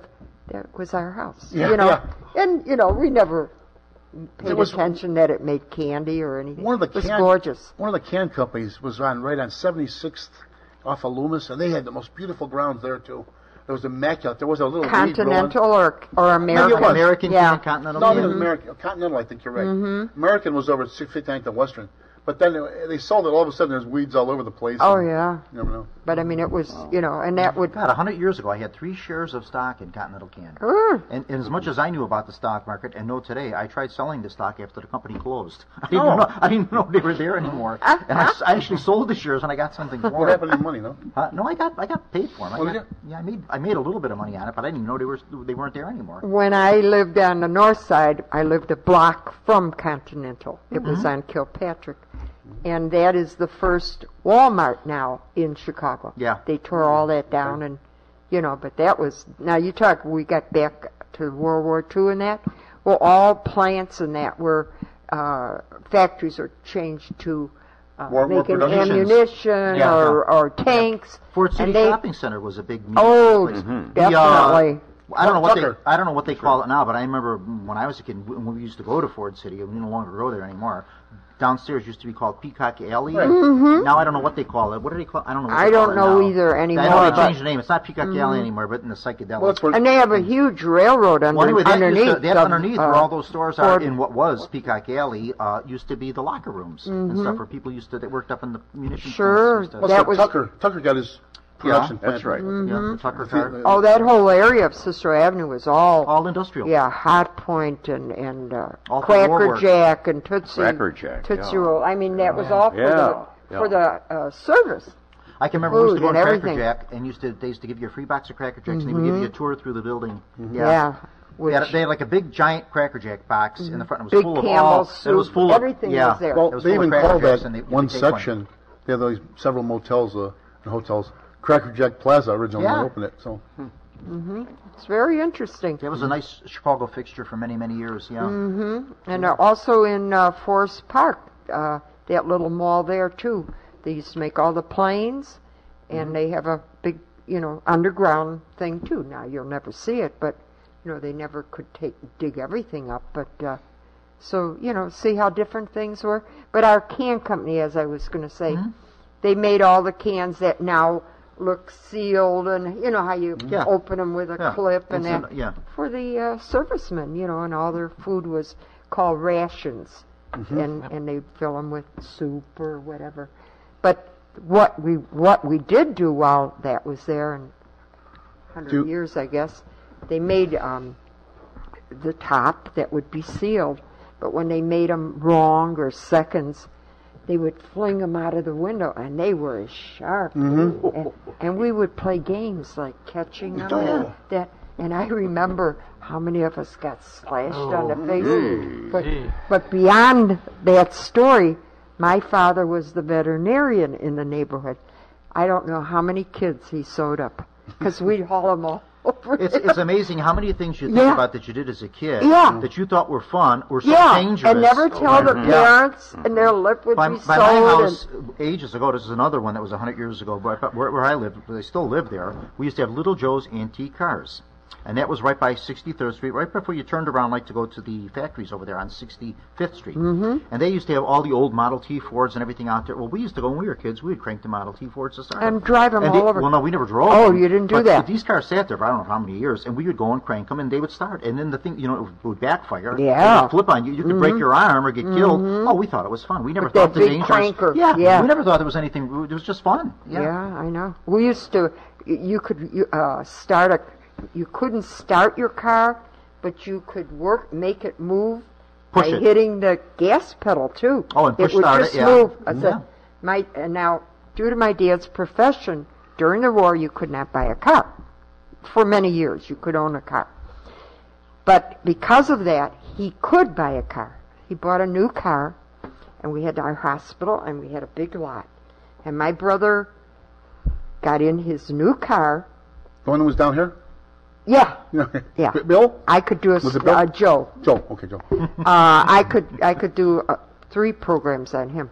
But anyway, got in the car, and North Avenue is east and west, and he was going south, and he worked himself out till a streetcar hit that car. Ooh. And they couldn't see the driver. That's the end of the new car. He was 6 years old. That was the end of the car. Oh. And you could never get a car. Yeah. Oh. Nothing happened to him. Yeah, during the war years, nothing happened to him. He didn't get hurt. Yeah, cars were solid then. Yeah. But he worked that pedal, and he thought he was driving. So you see all the odd stories that happen in your life. Even things when you're not really a kid anymore, that you know better. When I was on the 3-wheeler, used to come out of 39th in California. Well, we get to all these parade details downtown, so we'd hop on the Stevenson and go down. We would race down the Stevenson. Now, this is a 3-wheeler. And it's not going to be... Well, the captain found out he had governors put on him. No more racing. You couldn't go fast enough. Whoa. I can imagine would be here talking about it. Well, no, there's truth to that. Because you get one of those, there's no minor accident. There's no help for that, is it? When you think of like so many kids' toys, like darts and stuff we used to play with, and that. Yeah. We never thought they were. We thought we never thought that you could lose your eye. And think you were funny and hit it right at your friend. Or cap pistols. We had the guns. Certainly. Was anybody ever guns, BBs, and the pellets we used to shoot? Yeah, I had some of those actually. Yeah. Anybody in Scouts here? Boy Scouts, Girl Scouts? I was in Cub Scouts. Yeah, I was in Cub Scouts for a while. Yeah, Boy Scouts. Were you? I never Boy Scout. I was in Cub Scouts. I was in Cub Scouts. Then I left. You get Boy's Life you subscribe to. There must have been 24 ads for BB guns or 22s. When you think God, now it's all like, And a knife. What kid did not want to own their own pocket knife? Right? Oh, when I was a kid, I had a job. I was with cutting the flag weeds. on it. Remember cutting weeds. I worked so hard cutting these weeds, and I got paid. And I went to Stark's Warehouse and bought my first pocket knife. Man, I thought, knife in Scouts. You wanted a sheath knife? How did we had all survive kind of childhood? other things on it. Oh, yeah. Stop me if I've told this one before, but when I was about 7, that means my older sister would have been about 11. We pooled our money around early spring. We saved to get my dad Father's Day gift, So we went over to a cigar store, a tobacco shop at 63rd and Ashland, and we thought, get him a knife for his toolbox, We bought the knife, brought it was a push button. Oh, yeah. They were selling them over the counter then. A flicker. Oh. My dad called it a toad stabber or something. Yeah. They were being sold openly. It was like 1953. And you went home with it. He got it laughed about. He just kept it, of course. Did you all own a secret ring and a secret watch with the message? Oh, yeah. No, I only had one. Decoder? I only had Decoder? one watch. I had a little Timex watch, which I still have, and that was my first watch. And I can remember when buying a watch was a real big deal for a Secret compartment. Oh, that was a graduation gift. Yeah, you had Oh, yeah. Little Orphan Annie or Captain Midnight had the secret stuff, right? Oh, God, yeah. What was the And you secret never- message? you Drink never Ovaltine? Yeah. They had that on the Christmas store. And you waited for that box to Drink come, Ovaltine. and oh, my gosh. Isn't that... I so remember you the prizes. see- I don't know if they still do that. The prizes in the cereal. Yeah. They You would still get have a little something. bit. Yeah. Yeah, they We still went have to them. cereal. They don't we have do to get that. The prize, and then we used to have a soap too when I was a kid. It was called Soap Prize. Uh-huh. And there's a Really? prize in the bar of in the middle? soap. Oh, in the And middle, so when you my wore mother it could never down. understand why we were washing so much clean. with the soap to get Oh, that I never to heard get of. this prize. Yeah, never Yeah, heard of a that. little It was toy in called the middle. Soap Prize. Yeah. It was a toy in the middle of the soap bar. Yeah. Well, I can remember Yeah. one of the cereal companies, when the Nautilus, the atomic submarine was new, there was a little miniature where you get that inside of one of them. And you put baking powder, it would bob up and down in the water. Because as it broke down, the bubbles would fill up one spot, then it'd go down again and up and down. Not baking soda, baking powder was needed. And that was a big deal. You see one now. Probably is all cost you a nickel. no. I think between your imagination, which is lost, and what you received, the two together, just, About time, isn't it? On that happy imaginary note, thank you for wrapping it up, ma'am. And once again, let's go for our panel. Kevin Zaflik. Jeanette Frontier. Rich Lang. Tim Little. Bob Trazik. Jack Red Ryan. And now, we're at the end. Now, once again, here's the guy who started it all. Our producer, chief electrical engineer, and all-round troubleshooter and good guy, John DeVita. One moment, I want to say one last thing. I know I didn't say my closing meeting. Remember, folks, history is much more than a book you keep on the shelf. The radio, Once again, you have been listening to our monthly program, Meet the Chicago Historians, which was pre-recorded on January 21st, 2013. Our Historian Show is broadcast over WRHS Jack FM, 89.7 Norwich, and WRWX Smooth FM, 88.1 Harwood Heights. We thank the managements of both stations for carrying our show. You can access our show, both today's as well as a back library of older broadcasts, on the Internet by going to WindyCityHometown.com. And a final word wishing our good friend and longtime panelist, Ken Little. Our thoughts and prayers go for his quick recovery. Goodbye, and once again, thanks for listening.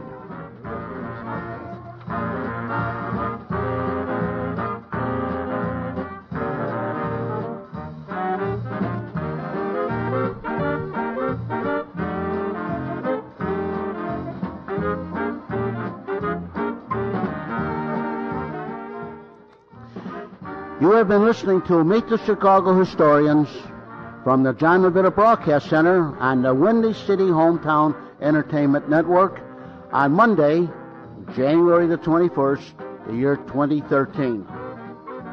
This broadcast was produced and directed by John DeVita, edited by Stephen Lehman, and engineered by Tony Amato. This program was pre-recorded. Thanks for listening.